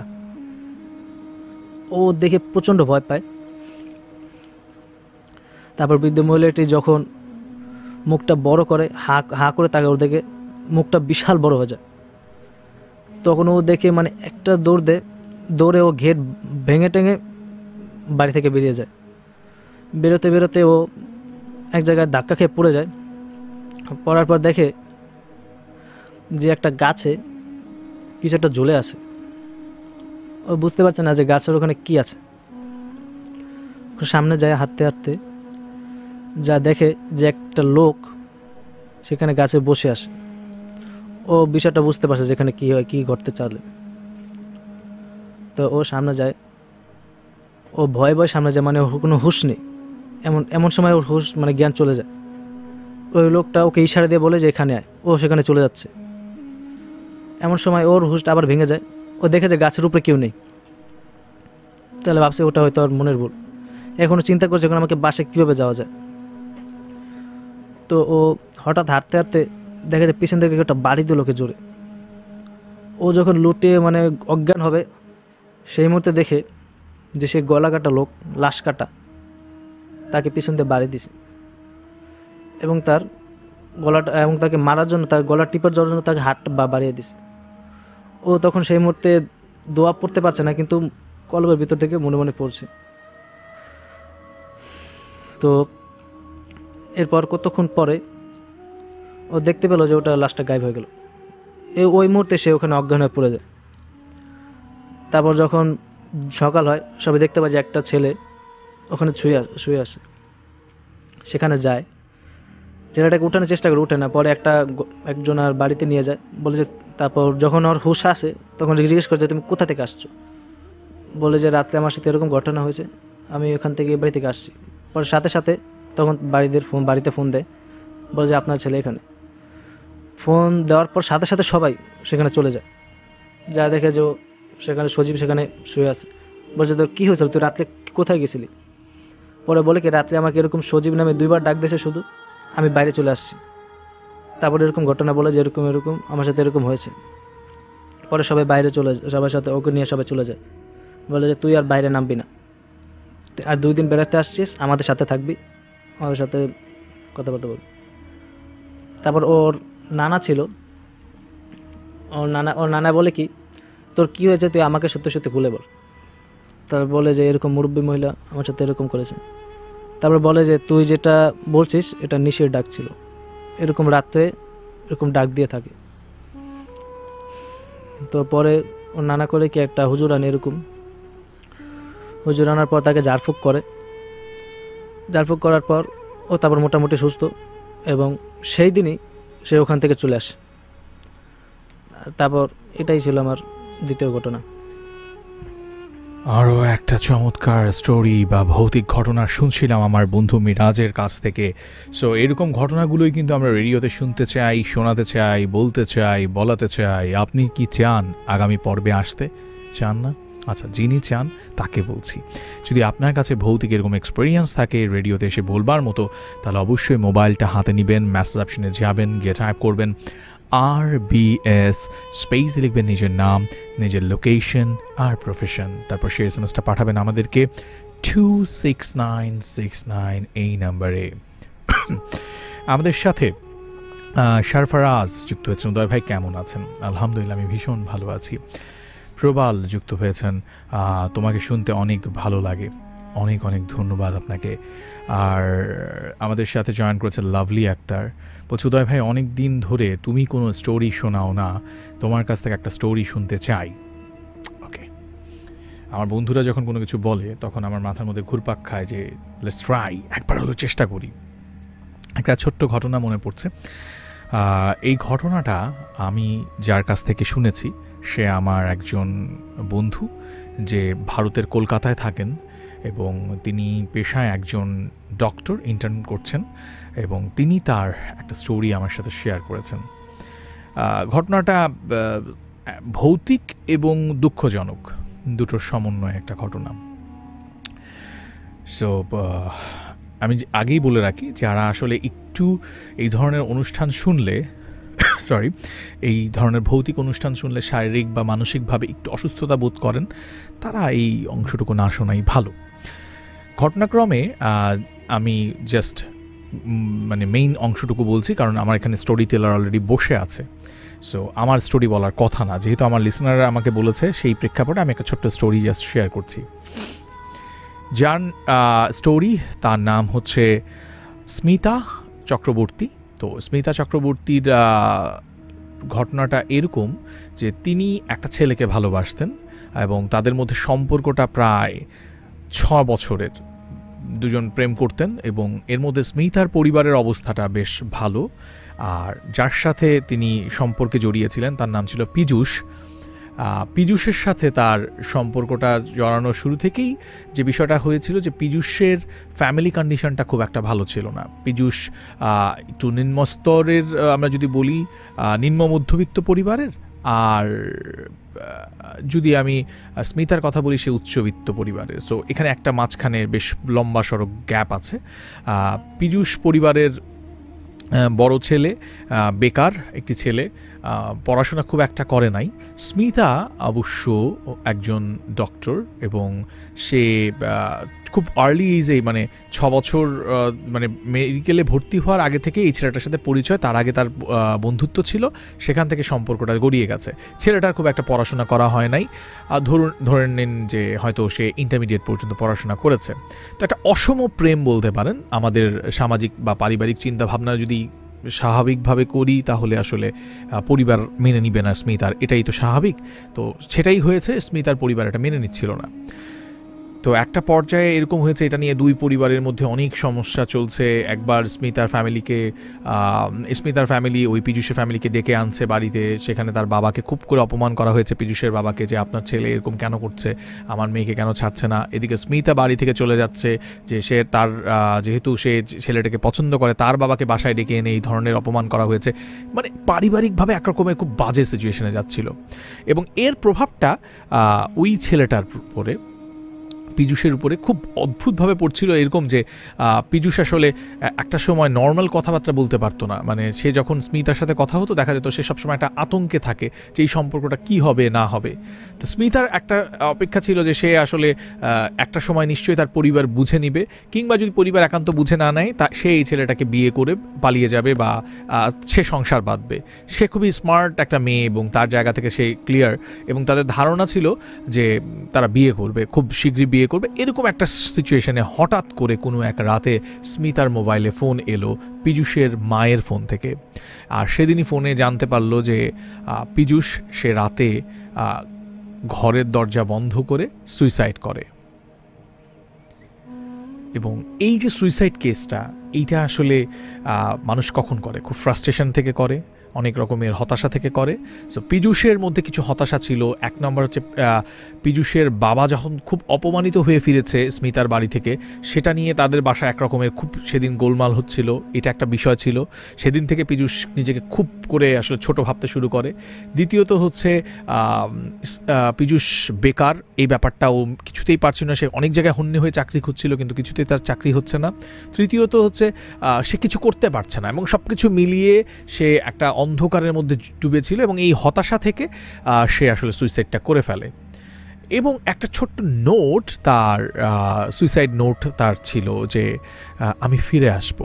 জাস্ট ছোট্ট একটা নোট তার সুইসাইড যখন সে করেছিল, ফ্যানে ঝুলছিল লাশটা, তার পকেটের মধ্যে পাওয়া গিয়েছিল। একটা ট্রাউজার ছিল, আমি যতটুকু স্টোরিতে শুনেছি যে সেই ট্রাউজারের পকেটে হচ্ছে একটা ছোট্ট চিরকুট, আমি ফিরে আসবো। এইটুকু হচ্ছে গল্পের একটা অংশ শেষ। ঘটনা এখানে শেষ হয়ে গেলে হয়তো আমি এখানে বলতামই না, কিন্তু আমি যেটা শুনেছি আমার যে বান্ধবীর কাছ থেকে, যিনি কলকাতার আমি বললাম, তার কাছ থেকে, সেটি হচ্ছে এরকম যে স্টোরিটা বেসিক্যালি শুরু হয় তার বছরখানেক পরে। কি হলো, স্মিতার পরিবার এবার অনেকটা জোর করেই স্মিতার বিয়ে ঠিক করেছে, এবং বিয়ে ঠিক করেছে বেশ তাদের সাথে যায় এরকম একটা পরিবারের সাথে। ছেলে বাহিরে থাকে, সেই ছেলেকে নিয়ে, মেয়েকে নিয়ে ছেলে বাহিরে চলে যাবে, এই মেয়ে বাহিরে গিয়ে আরও উচ্চতর পড়াশোনা করবে, এরকমভাবে প্ল্যান করে মোটামুটি বছরখানেক মেয়েকে কনভিন্স করে এবার বিয়ের পিঁড়িতে বসাতে যাচ্ছে।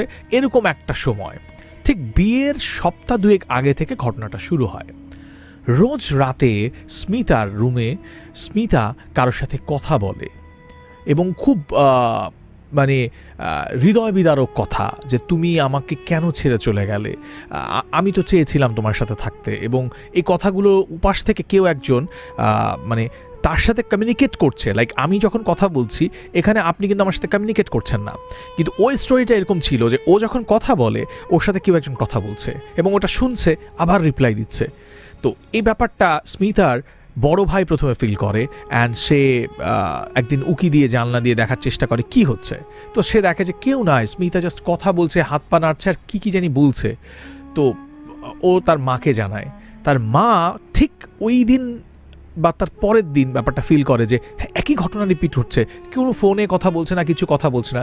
তো তিনি স্বাভাবিকভাবে ধরে নেয় যে আমার মেয়ে বোধহয় ওই যে প্রথম প্রেমের শোকটা সেটা সামলে উঠতে পারতেছে না, দ্যাটস ওয়াই বোধহয় সে এরকম করছে। তারা তাদেরকে একটা ডাক্তারের কাছে নিয়ে যায়, সাইকোলজিক্যাল ভাবে তাকে দেখা হয়, বাট দেখে যে না, ইটস এভরিথিং ফাইন। এবং এরকমভাবে 3-4 দিন পর হওয়ার পরে একদিন রাতে বেলা তাদের বাসায় তাদের মামা আসে, স্মিতার মামা, যিনি আবার একটু মানে তান্ত্রিক বা এই ধরনের কাজগুলো করতেন, তার কিছুটা জানা ছিল। তিনি যখন ওই ঘটনাগুলো তার মায়ের কাছে শোনেন, তখন তিনি এটা শুনেই ওই বাড়িতে আসেন। তো তিনি নর্মালি দেখলেন যে মেয়ের তো সারাদিন খুব ভালো কথাবার্তা বলছে, হাসাহাসিও করছে, এবং আগের যে সে প্রেম ভালোবাসা নিয়ে খুব বেশি কথা বলছে তাও নয়। তো এরকম একটা মেয়ে হঠাৎ করে এরকম কেন করবে? তো রাতেবেলা হলেই আবারও তিনি ওয়েট করছিলেন যে এরকম আজকে হয় কিনা। এক্স্যাক্টলি রাত 12:30 থেকে 1টা এর ভেতরে হঠাৎ করে ফিল করলেন যে হ্যাঁ, ওই রুম থেকে কথা আসছে, এবং কথাগুলো একটু একটু করে মনে হচ্ছে যে কেউ একজন বলছে এবং সে তার সাথে তাল মিলাচ্ছে। কেউ একজন বলছে এবং সে তার সাথে রিপিট, কিন্তু আরেকজন যে কথা বলছে সেই কথাগুলো পুরোটা শোনা যাচ্ছে না, বাট ভয়েসটা না অনেকটা আমরা যখন ওই যে কোনো একটা ইফেক্ট দেই, লাইক মেল আর ফিমেল ভয়েসকে যখন কোনো একটা ইফেক্ট দেওয়া হয় সাউন্ডটাকে একটু চেঞ্জ করে দেওয়ার জন্য, এরকম একটা ভয়েসে কথা বলছে। লাইক আমরা যদি মুভিতে যদি অ্যালিয়েনের ভয়েসটা শোনা হয় তখন যেরকম ভয়েস দেখানো হয়, ওরকম একটা voice, but it's not clear.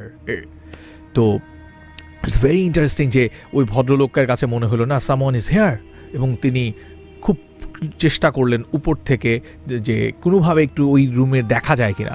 তো দেখলেন যে না, ওই রুমটা আসলে পুরোটা অন্ধকার এবং জানলাটা দিয়ে আসলে দেখার কোনো অপশন নাই, জানলাটা ওই রাতে বন্ধ। তো উনি অনেকভাবে কান পেতে দরজায় একটু হলেও বুঝতে পারলেন যে এইখানে যে কনভারসেশনটা চলছে সেই কনভারসেশনটা হচ্ছে এই রকমের যে এখন আমার তো তোমার কাছে ফিরে আসার কোনো অপশন নাই, so you can come with me, মানে তুমি এখন আমার সাথে চলে আসতে পারো।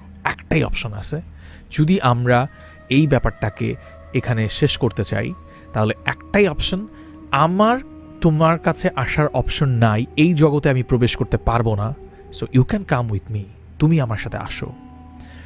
সো উনি যেহেতু একটু তান্ত্রিকতা নিয়ে কাজ করতেন, এই বিষয়গুলো নিয়ে কাজ করতেন, উনি কি করলেন, উনি জাস্ট মানে বুঝে ফেলছেন বিষয়টা যে না, something is wrong hair, and তিনি ইমিডিয়েটলি ওই রুমের দরজাটা উনি জোরে জোরে প্রেশার দেন, এবং দেখা যায় যে ওইকে বারবার বলতেছিলেন যে স্মিতা দরজা খোল, দরজা খোল, দরজা খোল। ওই পাশ থেকে কন্টিনিউয়াস ওরা দুজন কথা বলতেছে, এই পাশ থেকে ওনারা সবাই মিলে দরজা ভাঙার চেষ্টা করতেছেন, এবং আধা ঘন্টা 40 মিনিট হয়ে গেছে। পরে ফাইনালি ঠিক হলো যে মিস্ত্রি নিয়ে আসবো। এখন অনেক রাত, এই রাতে কিভাবে সম্ভব? কাঠের দরজা, এটা নট লাইক একটা প্লাস্টিকের দরজা আমি ঠেলা দিব ভেঙে যাবে, একটা কাঠের দরজা ভাঙা কিন্তু রাত বিরাতে অনেক টাফ। ফাইনালি ওনারা বুঝতে পারলেন যে আওয়াজ কমে আসতেছে, এবং বোধহয় স্মিতা তার সাথে যা হচ্ছে সেটার থেকে বের হয়ে গেছে, ওনারা এটাই ধরে নিয়েছেন। কিন্তু ওই তান্ত্রিক যিনি, উনি বলছেন যে না, কিচ্ছু হয় না, আমাদের দরজাটা ভাঙতে হবে। ফাইনালি ওনারা কোনো একভাবে দরজাটাকে ভেঙে ফেলেন, ঘরের দা বা কিছু একটা দিয়ে কেটে দরজাটার লকটা ভাঙা হয়। অ্যান্ড যখন ওনারা ভিতরে ঢুকেছেন, that was the sad part, যে শি ওয়াজ ডাইড, মেয়েটা মারা গেছে। And trust me, there is nothing like, ওই কোনো সুইসাইড করে নাই, কোনো হাতের রক কাটা নাই, কোনো রকমের কিছু নাই, জাস্ট একটা ডেড বডি ফ্ল্যাট মনে হচ্ছে শুয়ে আছে, সিম্পলি শুয়ে আছে, এরকম একটা সিচুয়েশনে। পরবর্তীতে যেটা জানা গেছে, ডাক্তাররা যেটা বলছে যে এটা normal death, it's not like যে ওকে কেউ মারছে, ও সুইসাইড করছে, ও বিষ খাইছে, কিচ্ছু না। সো একটা মানুষ নর্মালি যেভাবে মারা যায় ঠিক এরকম একটা মৃত্যু হয়েছে তার। সো আজকে এই স্টোরিটা আমার হঠাৎ করে মনে হলো, দ্যাটস ওয়াই আমি আপনাদের সাথে শেয়ার করলাম। ভালোবাসার ঘটনা আমরা শুনি সবসময় লাভ স্টোরিতে। শনিবার দিন রাতে 10টার সময় আমি থাকি। তো এই স্টোরিটা লাভ রিলেটেড, বাট ভালোবাসা কখনো কখনো আমাদেরকে অন্য কোথাও নিয়ে যায়, অন্য কোনো জগতে নিয়ে যায়, যেই জগতের দেখা হয়তো আমি তুমি এখানে বসে পাবো না। অ্যান্ড সেই ভিন জগতের একটা স্টোরি আমার মাথার মধ্যে চলে আসলো যখন আমার বন্ধু কলকাতা থেকে আমাকে যে শেয়ার করেছে, তার প্রতি কৃতজ্ঞতা। অ্যান্ড এরকম ঘটনাগুলো যদি আমার মনে পড়ে, আমি মাঝে মধ্যে শেয়ার করার চেষ্টা করি আপনাদের সাথে। থ্যাঙ্কস। স্টোরিটা যারা শুনেছেন কেমন লাগছে অবশ্যই আমাকে আমার পেজের ইনবক্সে জানাবেন, অথবা এই মুহূর্তে যারা লাইভ দেখছেন লাইভের কমেন্টের নিচে লিখবেন। এখন একটা ছোট্ট ব্রেক নিব, আর ব্রেকের পর যখন ফিরবো হোপফুলি মিরাজ বসে আছে তার পরের স্টোরি বলতে। সে স্টোরিটা শোনাবো। কোথাও যাবেন না, থাকুন আর জি উদয়ের সাথে জাগো FM 94.4 A. Hello guys, this is Rafsan ছোট ভাই। আমি নাকি সবকিছু রিভিউ করতে পারলেও এই বিস্কিটটা নাকি রিভিউ করতে পারবো না। Spicy and crispy. তাহলে তো এটা চিপস ব্রো, টেক্সচারটা একটু ডিফারেন্ট। এটা তাহলে বিস্কিট? নো ব্রো, এটা চিপস। এটা বিস্কিট, এটা চিপস, এটা বিস্কিট, এটা chips bro.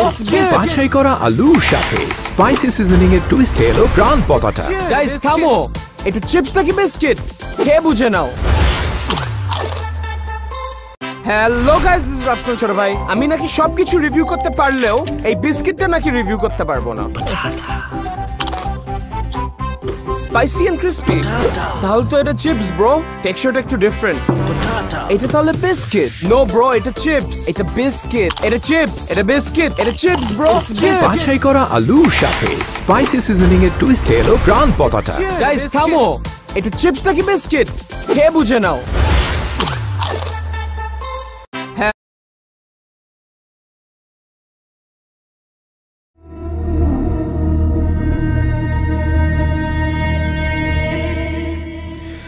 Once again, welcome back to JAGO FM 94.4 and this is our Uday. আশা করি সবাই ভালো আছেন, সুস্থ আছেন, শুনছেন আমায়। ফিরছি আবারও ঘটনায়। আগামী পর্বে যদি আপনার জীবনের ভৌতিক গল্পগুলো রেডিওতে বলতে চান তবে মোবাইলের মেসেপশনে গিয়ে টাইপ করে ফেলুন RBS স্পেস নিজের নাম, নিজের লোকেশন আর প্রফেশন, পাঠায় দেন আমাকে 26969 নাম্বারে। We will contact with you and definitely আপনার স্টোরিটা আগামী পর্বে আমরা শুনবো। স্টোরির পাশাপাশি কমেন্টও একটু পড়তে চাই। মারুফ ভাই বলছে লাস্ট স্টোরিটার জন্য thank you, you are always welcome. আমাদের সাথে জনি বলছে ভাই thanks for this story, you are always welcome. আমি যখনই পাই এরকম স্টোরি আমি আপনাদের সাথে শেয়ার করার চেষ্টা করি। আমাদের সাথে জয়েন করেছেন শুক্লা, তিনিও ভারতের বন্ধু, ভালো লাগছে শুনতে, থ্যাংক ইউ। পারমিতা কলকাতার বন্ধু, যুক্ত আছি তোমার সাথে, স্টোরিটা বলার জন্য ধন্যবাদ, you are always welcome. Minhaj বলছেন আমি শুনছি তোমাদেরকে, ধন্যবাদ। রাতুল বলছেন আমার কাছেও এমন কিছু ভৌতিক গল্প আছে আমি শেয়ার করতে চাই। রেজিস্ট্রেশন করেন মানে SMS করেন, আমরা যোগাযোগ করব। SMS করার নিয়ম কিন্তু বলছি RBS একসাথে, স্পেস আপনার নাম, স্পেস আপনার লোকেশন, স্পেস আপনার প্রফেশন, 4টা জিনিস টাইপ করলেন, পাঠিয়ে দেন এবার আপনার নিজের মোবাইল থেকে 26969-এ। চলেন ঘটনায় যাই। মিরাজ, আপনার তৃতীয় ঘটনাটা বলেন। আমার নেক্সট ঘটনাটা মূলত এটা আমার চাচার সাথে একটা ঘটনা। আমার চাচার নাম মানিক, উনি অ্যাম্বুলেন্স গাড়ির ড্রাইভার। তো উনি একসময় আমাকে এই ঘটনাটা ব্যাপারে বলেছিলেন। একটা লাশ ওনাকে ঢাকা টু বরিশাল মানে পটুয়াখালী কালীশুরে একটা এলাকায় নিয়ে যেতে হবে। তা বড় মোটা টাকা দিবে জন্য বলছিল যে একটু রাত হয়ে যায় বেশি। তো চাচা বলে আচ্ছা ঠিক আছে চলবে। তো গাড়ি নিয়ে চাচা শুরু করেন এবং সেই লাশটার সাথে তার 3-4 জন পরিবারের লোক ছিল, এই আর উনি একটা ড্রাইভার। তো লাশ নিয়ে আসার পথে লেবুখালী নামে একটা ব্রিজ পড়ে। সেই ব্রিজটা পার করার পর উনি যখন পটুয়াখালী অঞ্চল এলাকায় ঢুকে যান তখন সেখানে দোকানপাট সব বন্ধ, কোনো গাড়ি নেই, আশেপাশে শুধু গাছপালা এবং অন্ধকার। তখন চাচা জানে হয়। তখন গাড়ি নিয়ে যাওয়ার সময় হঠাৎ করে তিনি বুঝতে পারলেন যে তোর গাড়ির সামনে অর্থাৎ গাড়ি তার উপরে ছাদে কেউ একজন আওয়াজ করছেন। তিনি বুঝতে পারছেন না যে কী হচ্ছে, না গাছে কোনো পাতা বা কোনো শিলটিল বা কিছু পড়ছে হয়তো। তখন উনি কিছু এতটা গুরুত্ব দেননি, উনি নিজের মতো চালাতে আসেন। হঠাৎ করে তিনি লক্ষ্য করলেন তার গাড়ির যে সাইড ভিউ মিরর সেখান থেকে একটা লোক দৌড়ে আসছে এবং এটা দেখে চাচা অনেকটা ভয় পেয়ে যান, যেটা এটা অবশ্যই কি অন্য কোনো অলৌকিক ঘটনা। এবং তিনি এই গাড়ির স্পিডটা বেড়ে দেন এবং দেখা যায় স্পিড বাড়ার সাথে সাথে সেই লোকটার মানে দ্রুততা আরও বেড়ে যায়। আমার চাচা প্রচণ্ড ভয় পেয়ে যান। তিনি পিছনে লোকদেরকে সব কথা বলেন না, কারণ তারাও ভয় পেতে পারে। তখন আমার চাচা হঠাৎ করে গাড়িটা ব্রেক করেন, কারণ সামনে অনেকগুলো ট্রাক একসাথে জড়ো করা। তো উনি ওভারটেক করার অনেক চেষ্টা করেন, ফাইনালি ওভারটেক করতে করতে করতে করতে সামনে যান।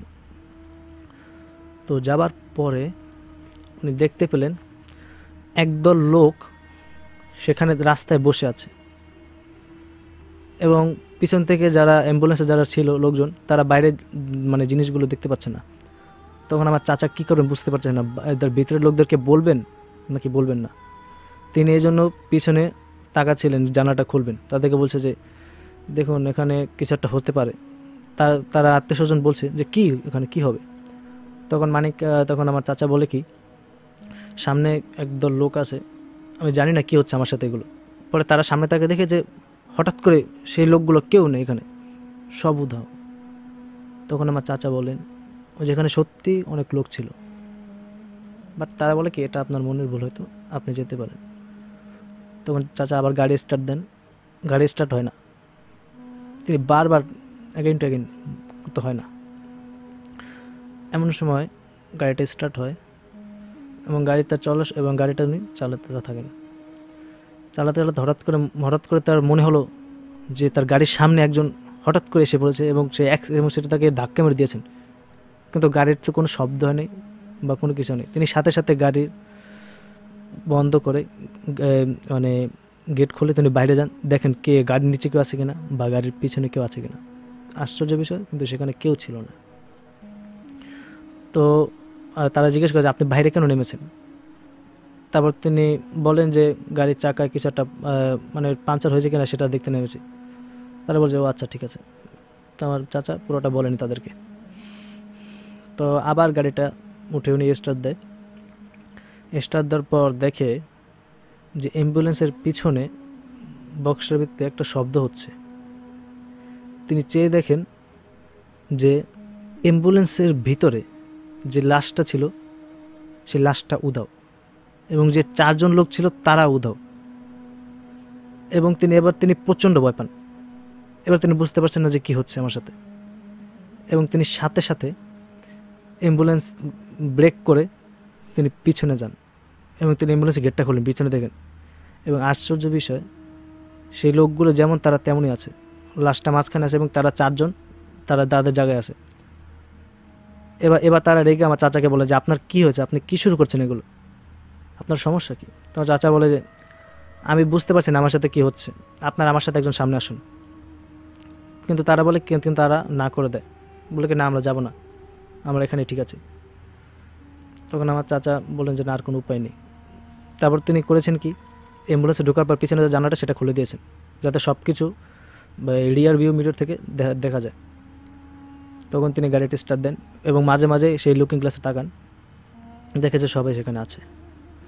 এমন সময় দেখতে পারেন যে একটা লোক তার কাছে লিফট চাচ্ছে, একটু দাঁড়ান, আমাকে একটু সাহায্য করুন, এরকম কিছু একটা ইশারা ভঙ্গিতা করছে। তখন চাচা গাড়ি ব্রেক করেন। তখন সেই লোকটা আমার চাচার গ্লাসের সামনে আসেন, বলে যে আমাকে একটু গন্তব্যে ছেড়ে দেবে, আমি এখানে কোনো গাড়ি পাচ্ছি না। বলে আপনি কে? বলে আমি এখানেই থাকি, আমি এখানে একটু কাজে এসেছিলাম কিন্তু আমি যেতে পারছি না, কোনো গাড়ি নেই। তারপরে আপনি আমাকে একটু সাহায্য করলে আমার একটু বড় উপকার হবে। তারপর চাচা বলেন আচ্ছা ঠিক আছে, আপনি আমার সাইডে বসুন। তো চাচা গাড়ি স্টার্ট করে চালানো শুরু করলেন। দেখছে যে গাড়িটা প্রচণ্ড ভার হয়ে গেছে, মানে আস্তে আস্তে যাচ্ছে। মানে তিনি যত স্পিড বাড়ছেন কিছু হচ্ছে না, মানে 100+ স্পিড করে ফেলেছেন, বাট কিচ্ছু হচ্ছে না। গাড়ি আস্তে আস্তে চলছে, মনে হচ্ছে 20 কিলোমিটার/আওয়ার গাড়িটা চলছে। তিনি বুঝতে পারছেন হয়তো গাড়ির কোনো মেকানিক্যালে কোনো সমস্যা হতে পারে, বাই দ্য ওয়ে। তখন তিনি এভাবেই চলতে থাকেন। তিনি ভেবেছেন যে কোনোরকম ওখানে পৌঁছাই, তারপর দেখা যাবে বাকিটা। চলতে চলতে একটা রেস্টুরেন্ট পড়ে সামনে, তিনি ভেবেছেন যে এখানে কিছু খেটে তারপর আবার গন্তব্যে পৌঁছে। তখন তিনি গাড়িটা ব্রেক করে বাইরে নামেন এবং পিছনের লোকদেরকে বলে যে যখন এখানে আমরা নাস্তা করে ফেলি। তো তারপর আচ্ছা ঠিক আছে চলুন করে। এবং যখন তিনি সামনে সেই লোকটাকে ডাকতে যান, দেখে সেই লোকটা নেই এবং তিনি বুঝতে পারছেন হয়তো লোকটা হয়তো চলে গেছেন হয়তো। তাই তিনি বেশি একটু গুরুত্ব দেন এটা নিয়ে, তাদেরকে নিয়ে নাস্তা করতে চলে যান। নাস্তা করার পরে চলে আসেন অ্যাম্বুলেন্সে করে। তখন তারাও নাস্তা করার পর চাচা আবার গাড়ি স্টার্ট করেন। স্টার্ট করার পর তিনি যেতে থাকেন। এমন ওখানে একটা শ্মশান বলা যায়, শ্মশান, ওখান থেকে গাড়িটা নিয়ে যেতে হয়। তো তিনি সেখানে যাচ্ছেন, এমন সময় দেখতে পেলেন যে পিছন থেকে চিৎকারের আওয়াজ আসছে। তিনি আবার গাড়িটা ব্রেক করলেন। তিনি এবার দেখে ছাড়বেন যে কী হচ্ছে পিছনে। তিনি এবার যা দেখেন যে লাশটা গিয়ে সেখানে বসে আছে এবং তারা 4 জন লোক মানে একটা জায়গায় জড়ো হয়ে আছেন ভয়ের চোটে, এবং তিনিও চাচাও এটা দেখে মানে ওখানে দাঁড়িয়ে আছে, মানে তার কোনো জ্ঞান নেই এরকম বলা যায়। এবং সেই মুহূর্তে সে লাশটা আবার শুয়ে পড়ে। তখন তারা বলে যে এখানে কি হচ্ছে, চাচা বলেন যে এখানে কি হচ্ছে। তারা বলে যে আমরা জানি না এখানে কী হচ্ছে। আত্মীয় স্বজন অনেকগুলোই ছিল তাদের, যাই হোক তারা বলেছে তাদের কারো মামা হয়, কারো হয় বাগিনা, যাই হোক এরকম। তা বলে যে কী হচ্ছে এখানে, কী শুরু হচ্ছে এখানে। তারা বলে যে না এখানে কিছু একটা অলৌকিক ঘটনা ঘটছে, আপনারা তারপর চাচা বলেন যে আপনারা দুজন আমার সামনে আসুন। তারপর তারা সামনে যায়, চাচার সাথে চলে যায়। তখন আবার পিছনে গাড়ি মানে স্টার্ট করার পর যখন যায় একটু দূরে, আবার পিছনে চিৎকার শোনা যায়। চাচা আবার ব্রেক করে পিছনে যায়, দেখেন যে লাশটা আবার বসে আছে। তখন আমার চাচা জিজ্ঞেস করেন যে লাশটাকে কি জানাজা দেওয়া হয়েছিল? তারা বলে কি না, জানাজা দেওয়া হয়নি। তখন চাচা বলে তাহলে আপনারা জানাজা না দিয়ে কেন এসেছেন? তারা বলেছে যে আমাদের গ্রামের লোকরা বলেছে তার জানাজা তারা পড়বে, এই জন্য বলেছে নিয়ে আসতে, তারা জানাজা পড়বে। চাচা বলে আচ্ছা ঠিক আছে, আমি এখানে বিষয়টা কিছু ভালো দেখতে পাচ্ছি না, কিছু একটা আপনারা সবাই দোয়া দুরুদ পড়েন, ইনশাল্লাহ আমরা আর কিছুক্ষণের মধ্যে পৌঁছে যাবো সেখানে। তারপর সবাই বুঝতে পারছে এখানে কি ঘটনাটা কী ঘটছে। এমন সময় দেখতে পান চাচা গাড়ি স্টার্ট করার পরে কিছু দূর আগে যাওয়ার পর দেখেন একটা লোক, বিশাল বড়, প্রায় 20 থেকে 30 ফুট লম্বা একটা লোক দাঁড়িয়ে আছেন সেখানে এবং ভয়ানক দৃষ্টিতে তাকিয়ে আছেন। এবং চাচা তাদের সাথে যে 2 জন ছিল তাদেরকে বলছেন যে সামনে দেখে ওটা কি। তারা সবাই দেখতে পেল যে সামনে ওটা কি, কারো মুখ দিয়ে কোনো আওয়াজ বের হচ্ছে না। সবাই বুঝতে পারছেন যে এখানে কিছু একটা গন্ডগোল হতে যাচ্ছে। পরে তারা বলে কি তুমি গাড়িটা নিয়ে তুমি গাড়িটা নিয়ে এগিয়ে যাও। আমার চাচা বলে কি না আমি এটা পারবো না। তারা বলে যে তুমি চলে যাও। তারপর আমার চাচা স্পিড দেন। এমন সময় দেখেন যে গাড়িটা হঠাৎ করে অফ হয়ে গেছে, ইঞ্জিন সব বন্ধ হয়ে গেছে। তখন তিনি বলেন যে এটা কেমন সম্ভব। তখন তিনি আশেপাশে তাকে দেখেন যে ওটা নেই। তখন গাড়িটা তিনি স্টার্ট দেওয়ার চেষ্টা করেন, আবার স্টার্ট শুরু হয়ে গেছে, মানে স্টার্ট আবার হয়ে গেছে। কোনোরকমভাবে তিনি এরকম করতে করতে রাস্তায় গন্তব্যে যে পৌঁছানোর পরে তারপর চাচা বলেন যে এটা যা হয়েছে এটার আপনারা কিছু একটা ব্যবস্থা করুন, আমি এভাবে যে একা যেতে পারবো না, আমার সাথে একজন পাঠাতে হবে। তা বলে যে আচ্ছা ঠিক আছে, আজকে আপনি সকালে থাকুন, মানে রাতটা থাকুন, সকালে চলে যাবেন। তারপর তিনি বললেন আচ্ছা আমি লাশটার চেহারা দেখতে পারি। তখন চাচা যখন সেই লাশটার চেহারাটা অর্থাৎ যখন কাপড়টা উঠান তখন দেখতে পান যে এটা সেই লোক যে গাড়ির পিছনে দৌড়াচ্ছিল এবং গাড়ির সামনে দাঁড়িয়েছিল। এবং তৎক্ষণাৎ চাচা জিজ্ঞেস করেন যে আপনারা কেন বললেন না যেটা সেই লোক আপনাদের পরিচিত, যে লাশটা এখানে ছিল তারই প্রকৃত রূপ। তারা বলেন যে আমরা এটা যদি বলতাম আপনি প্রচণ্ড ভয় পেয়ে যেতেন। উনি একজন খুবই দুশ্চরিত্র লোক ছিলেন, উনি লোকটা ভালো ছিলেন না, হয়তো আমাদের এই জন্য রাস্তায় আসতে সমস্যা হয়েছে। তখন জানা যান আমার সকালে শুরু হয়ে যায় 10টায়। তখন একটা বিশাল ভয়ঙ্কর একটা কাহিনী ঘটে। যখন জানাজা নামাজ পড়েন, সূরা পড়তে পড়তে হঠাৎ করে লাশটা দাঁড়িয়ে যায়, সেকেন্ডের মধ্যে লাশটা দাঁড়িয়ে যায়। সবাই দেখে ভয় পেয়ে যায়, সবাই জানাজা নামাজ ছেড়ে এক একজনে পালিয়ে যায়, কিন্তু হুজুরা তারা জানাজা নামাজ পড়তে আছে। এমন সময় দেখে যে লাশটা আবার শুয়ে যায় এবং পরে সালাম ফিরানোর পরে সব ঠিকঠাক হয়ে যায়। পরে কবর দিয়ে দাফন টাফন দিয়ে আসে। পরে বা চাচা বলেন যে এবার আমার গন্তব্য যাওয়ার সময় হয়েছে, আমার সাথে একজন চলুন। পরে তাকে চাচার সাথে একজন আসেন এবং ঢাকায় এসে আমাকে কাহিনিটা আমার চাচা বলেন যেরকম হয়েছিল। এটাই ছিল আমার তৃতীয় ঘটনা। অনেক অনেক ধন্যবাদ মিরাজ এখানে আসার জন্য এবং আমাদেরকে স্টোরি শেয়ার করার জন্য। সো নিশ্চয়ই পরের বার যদি আবার দেখা হয় তোমার কাছ থেকে অন্য ঘটনাগুলো আমরা শুনবো। থ্যাংক ইউ, ভালো থেকো। কথা হলো মিরাজের সাথে, আমাদের সাথে আরও একজন গেস্ট আছে। সো আমরা এখন তার সাথে নিশ্চয়ই তার কাছ থেকে কিছু ঘটনা শুনবো, রাইট? হাতে রয়েছে অল্প কিছু সময়, তাকেও কিছুটা সময় দেওয়া উচিত এবং তারও কিছু স্টোরি নিশ্চয়ই আছে। তো সবাই যেরকম এখানে আসছেন, আপনি কেন আসছেন না? আমরা আপনার স্টোরি শুনতে চাই। তো আমাদের সাথে মমতা লিখেছে, উদয় ভাই তোমার স্টোরি বলার ওয়েটা খুবই ভালো লাগে, প্রত্যেক উইকে তুমি একটা এরকম স্টোরি বলবা। আই উইল ট্রাই, বাট হয় কি যারা স্টোরি টেলার ওনারা তো কষ্ট করে আসেন, সো ওনাদের স্টোরি শুনতে আবার আমার বেশি ভালো লাগে। আমাদের সাথে জয়েন করেছেন এদিকে বন্ধু ফারুক, উদয় ভাই আপনার বলা স্টোরিটা খুবই ভালো ছিল, থ্যাংক ইউ। অ্যান্ড জয়েন করেছেন আমাদের সাথে বন্ধু শাফিন, বলছে মিরাজের স্টোরিটা ভালো লেগেছে, থ্যাংক ইউ। আমাদের সাথে এদিকে পুলক বলছে ভাইয়া স্টোরিগুলো ভালো লাগছে, স্পেসিফিকভাবে তোমার যে বলা স্টোরি সেটা ছিল দুর্দান্ত, অনেক অনেক কৃতজ্ঞতা আছে, আপনাদের ভালো লাগছে, আপনারা শুনছেন, আপনারা দেখছেন। অ্যান্ড রুম্পা বলেছেন তোমার বইটা কোথায় পাবো? আমার লেখা এবছরের বইটা পাবেন রকমারি.com-এ, অনলাইনে পাওয়া যাচ্ছে এখন। অনলাইনে গিয়ে রকমারি.com দিয়ে সার্চ করলে সেখানে আর জি উদয় লিখে সার্চ করবেন, পেয়ে যাবেন। অ্যান্ড আমাদের সাথে জয়েন করেছেন এদিকে বন্ধু, নামটা হচ্ছে তপু, কেমন আছো? আলহামদুলিল্লাহ আমি ভালো আছি। ফারুক বলেছেন আমি স্টোরি শুনছি, আপনাকে অনেক ধন্যবাদ স্টোরি বলার জন্য। অ্যান্ড জয়েন করেছেন আমাদের সাথে সামিউল, আপনাকেও ধন্যবাদ আপনার মূল্যবান কমেন্টের জন্য। আমাদের সাথে এদিকে রাতুল জয়েন করেছেন, সাম্মি জয়েন করেছেন, ইয়ামিন জয়েন করেছেন আমাদের সাথে, সালাম জয়েন করেছেন আমাদের সাথে, অ্যান্ড রাহুল জয়েন করেছেন আমাদের সাথে প্রণব জয়েন করেছেন, এখানে সেলিনা জয়েন করেছেন, লীনা দাস যুক্ত রয়েছেন, আকরামুল হক জয়েন করেছেন। আপনিও চাইলে জয়েন করতে পারেন। অ্যান্ড এই শো নিয়ে আপনার যে কোনো মতামত আপনি আমাকে ইনবক্স করতে পারেন ফেসবুকে আর জুদয়ের পেজে। এছাড়া অনুষ্ঠান চলাকালীন কমেন্ট করতে পারেন জাগো এফএমের পেজের লাইভের নিচে, অথবা জাগো এফএমের পেজের ইনবক্সেও আপনি পাঠাতে পারেন আপনার মতামতগুলো।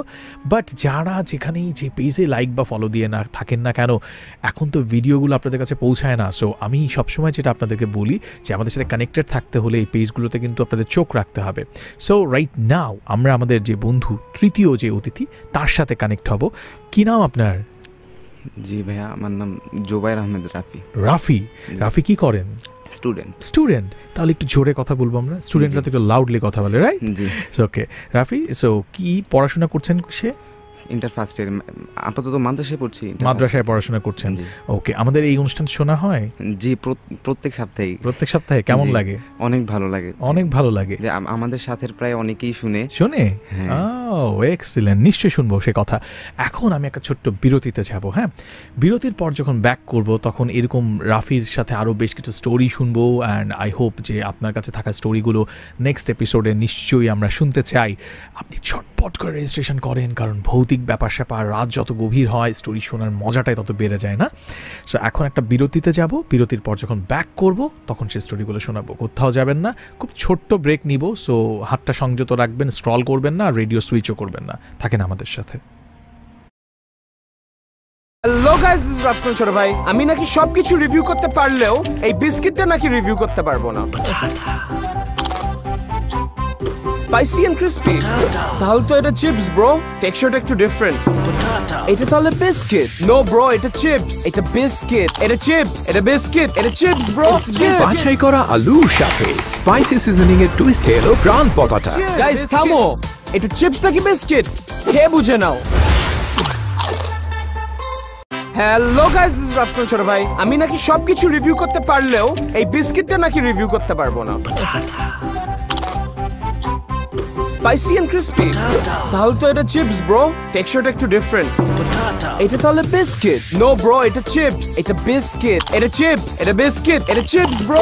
বাছাই করা আলুর সাথে স্পাইসি সিজনিং এর টুইস্ট এলো প্রাণ পটাটা। গাইস থামো, এটা চিপস নাকি বিস্কিট কে বুঝে নাও। হ্যালো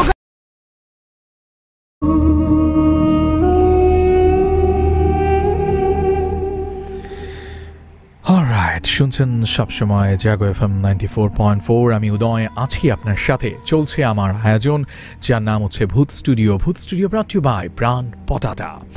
আর বন্ধু আপনাকে জানায় রাখতে চাই যে প্রাণ পটাটা নিয়ে আমি নিজেই কনফিউজড। এটা আসলে কি? এটা কি চিপস না বিস্কিট? একবার যখন এটার ক্রিস্পিনেসটা মনে হয় যে এটা চিপস, আবার বাইট দিলে মনে হয় এটা বিস্কিট।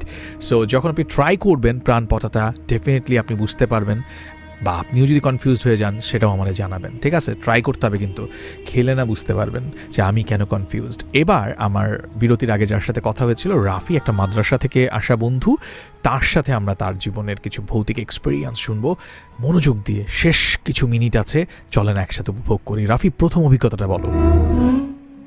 আমার প্রথম অভিজ্ঞতা হচ্ছে যে আমি তখন মাদ্রাসায় পড়ি, হিফস মানে যখন কোরআন শরীফ হিফস করি, তখন যে মাদ্রাসায় পড়তাম ওই মাদ্রাসার তখন 7 তলা ভবনের নির্মাণ মানে কাজ চলছিল আর কি, ভবনের কাজ চলছিল। তো আমরা পাশেই একটা ছোট একটা টিনের ঘর ছিল, টিনের ঘরে পড়তাম। তো টিনের ঘরে থাকা পড়াশোনা ওইখানেই করতাম। তো যেহেতু ভবনের কাজ চলছিল, তো মালামাল সব নিচেই ছিল, ভবনের নিচে সিমেন্ট, রড, বালি সব নিচেই ছিল।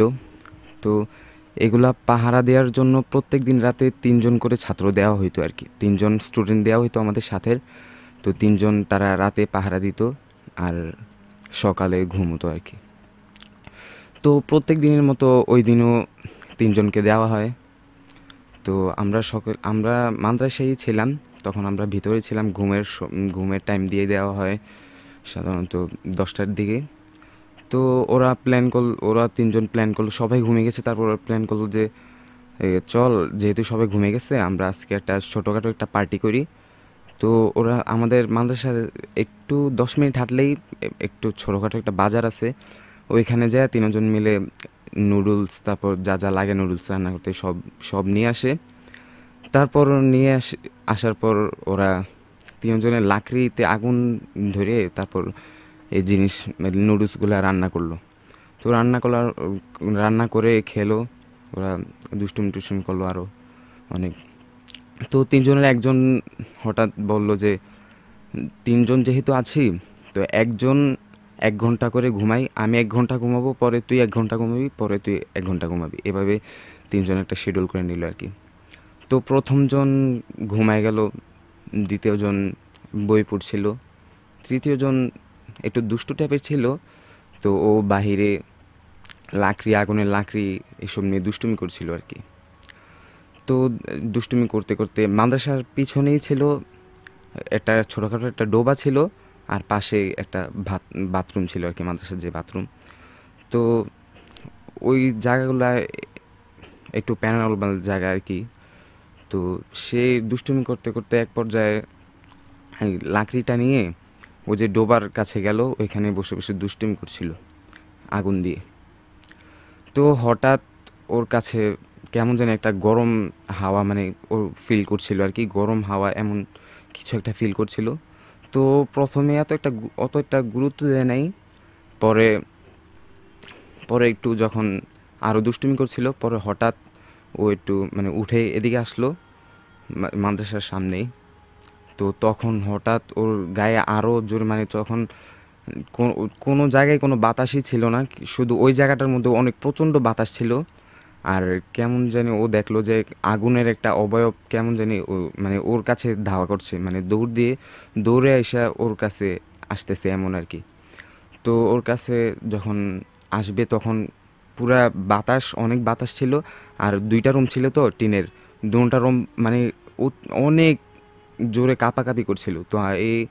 তো কাঁপাকাঁপির জন্য ভিতরে আমরা ছিলাম, তো আমরা সবাই ঘুম থেকে জেগে উঠি। পরে ওর দিকে যখন আসছিল, ও ভয়ে চিৎকার করে, মানে যখন আসছিল আগুনের ইটা, তখন মানে বিকট একটা শব্দ হচ্ছিল, আর ওর চিৎকারের আওয়াজটা আমরা পাইছিলাম আর কি।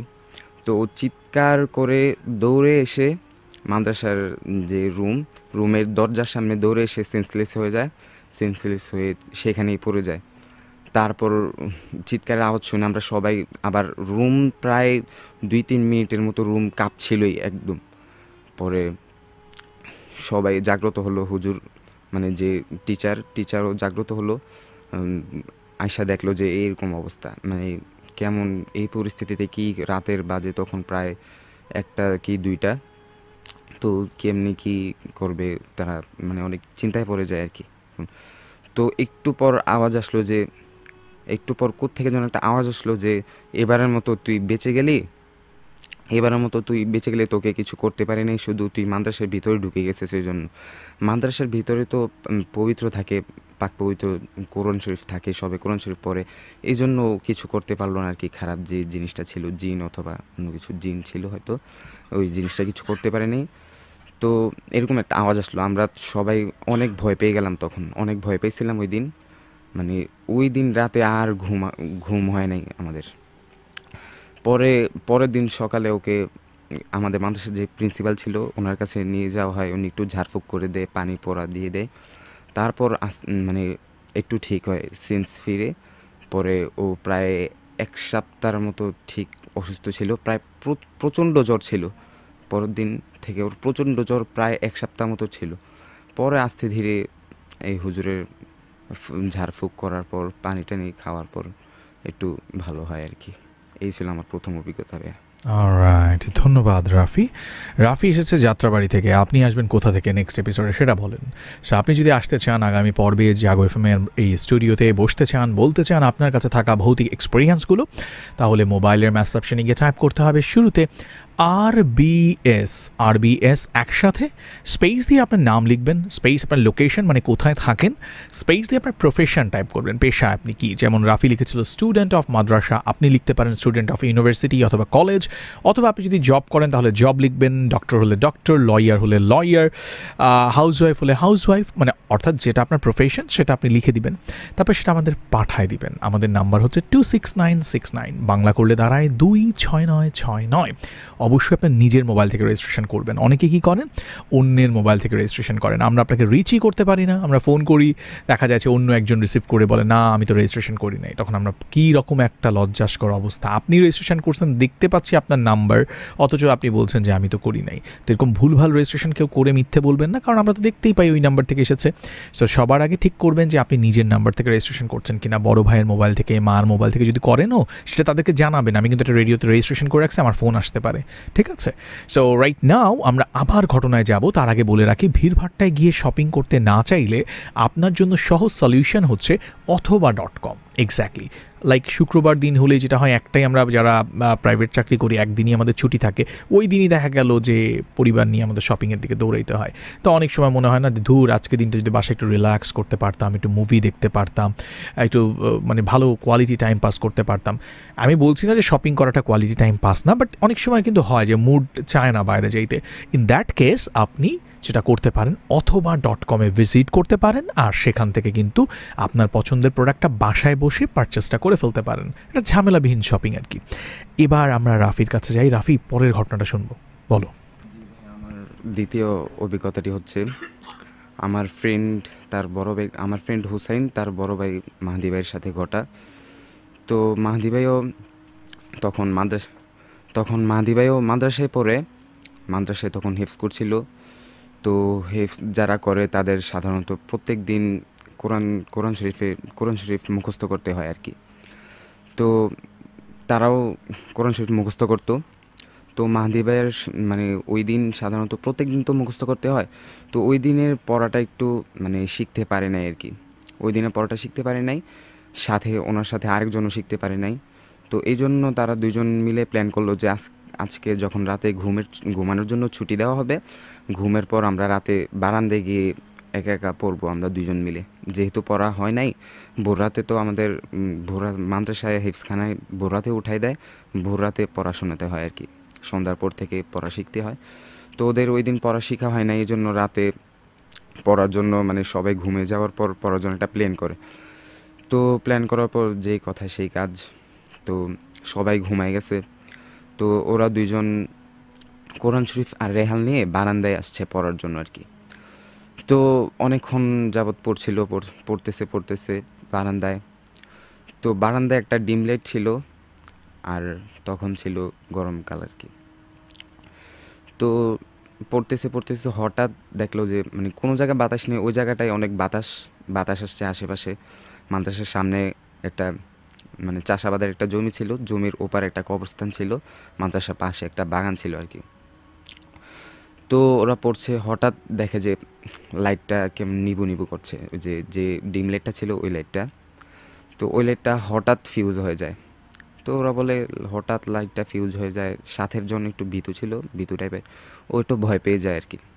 তো মাহাদি ভাইয়া বলে, মানে আমার যে ভাই মাহাদি ভাইয়া বলে যে এই কোনো সমস্যা নেই, এরকম লাইট হয়তো ফিউজ হয়ে গেছে আর কি, সাধারণত সবসময় তো হয়।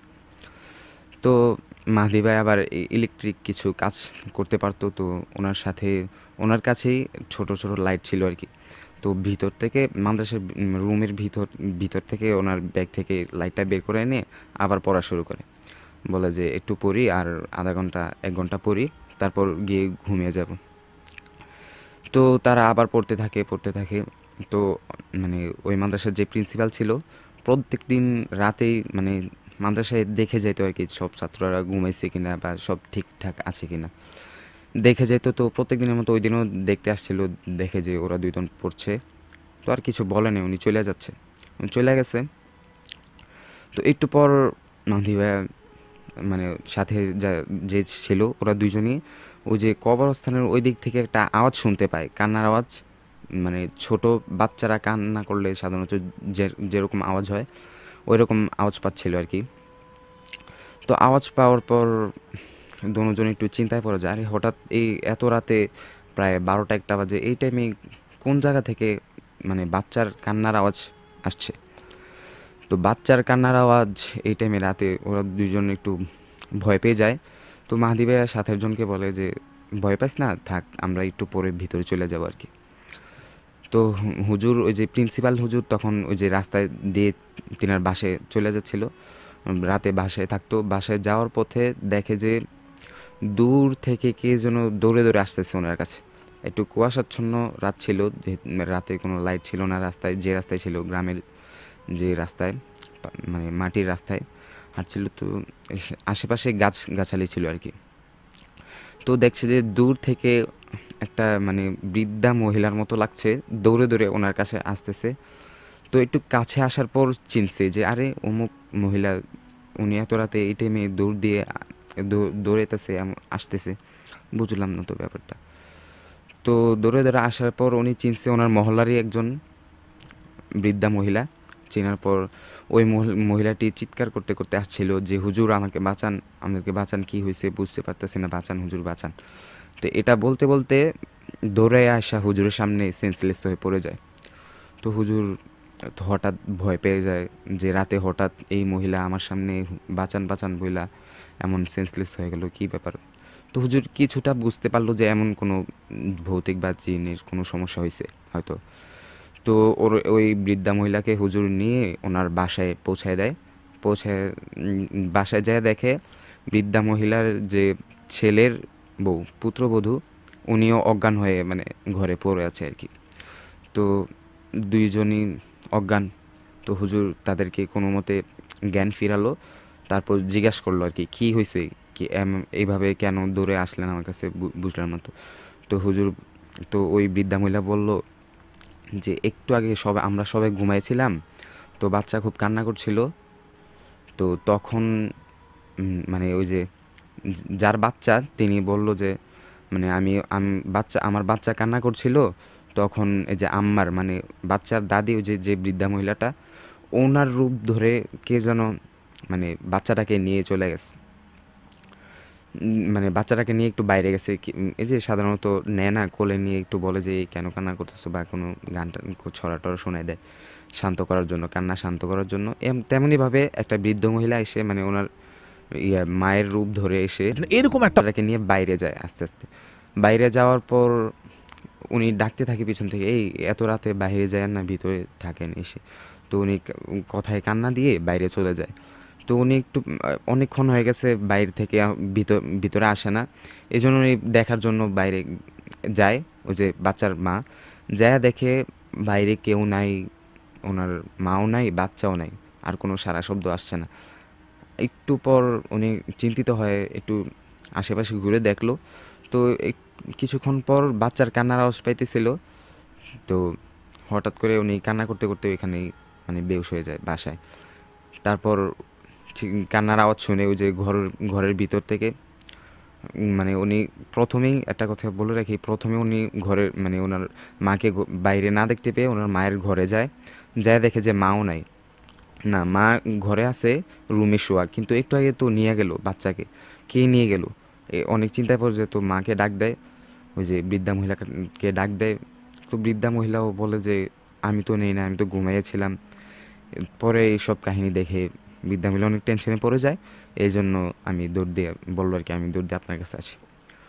তো হুজুর বিষয়টা বুঝতে পারছে যে কিছু একটা হয়েছে। পরে হুজুর ওই যে মাদ্রাসার যে 2জন ছাত্র, মানে মাদ্রাসার রুমের যে হুজুর, ওই হুজুরের কাছে ফোন দেয়, বলে যে যে একটু আগে 2জনকে, মাহদিকে আর আরেকজনকে দেখছিলাম পড়তে, ওদের 2জনকে একটু অমুক জায়গায় পাঠান, আমি আছি ওই জায়গায়। তো হুজুরও পাঠালো আমার মাহদি ভাইয়াকে, আর যে পাশের যে ছিল ওই ভাইয়াটাকে পাঠালো। পরে পাঠানোর পর ওরা আসলো হুজুরের কাছে। তো সবাই মিলে গেল একটা, ওই যে যে বাগানটার কথা বলছিলাম ওই বাগানটায়। তো বাগানে যাওয়ার পর বাগানে একটা তাল গাছ ছিল, তাল গাছের পাশে একটা ছোট একটা ডোবা ছিল আর কি। তো ওই ডোবায় প্রচুর মাছ ছিল। গ্রামের মানুষরা সাধারণত মাছ ধরে, মাছ ধরতে পছন্দ করে। এই জন্য মাছ ধরা যে বড়শি গেঁথে রাখছিল আর কি, এক ধরনের বড়শি আছে, মাটির মধ্যে গেড়ে রাখে, আর উপরটা অনেক তীক্ষ্ণ হয়, অনেক ধারালো হয়। তো এটা মাটির মধ্যে গাড়ানো ছিল অনেকগুলা।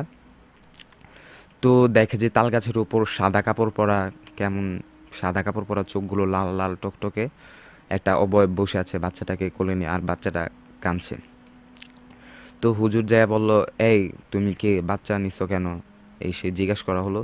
তো ও কোনো উত্তর দেয় না। তো হুজুর আবারও বলল, এই তুই কে, তুই বাচ্চা নিছিস কেন?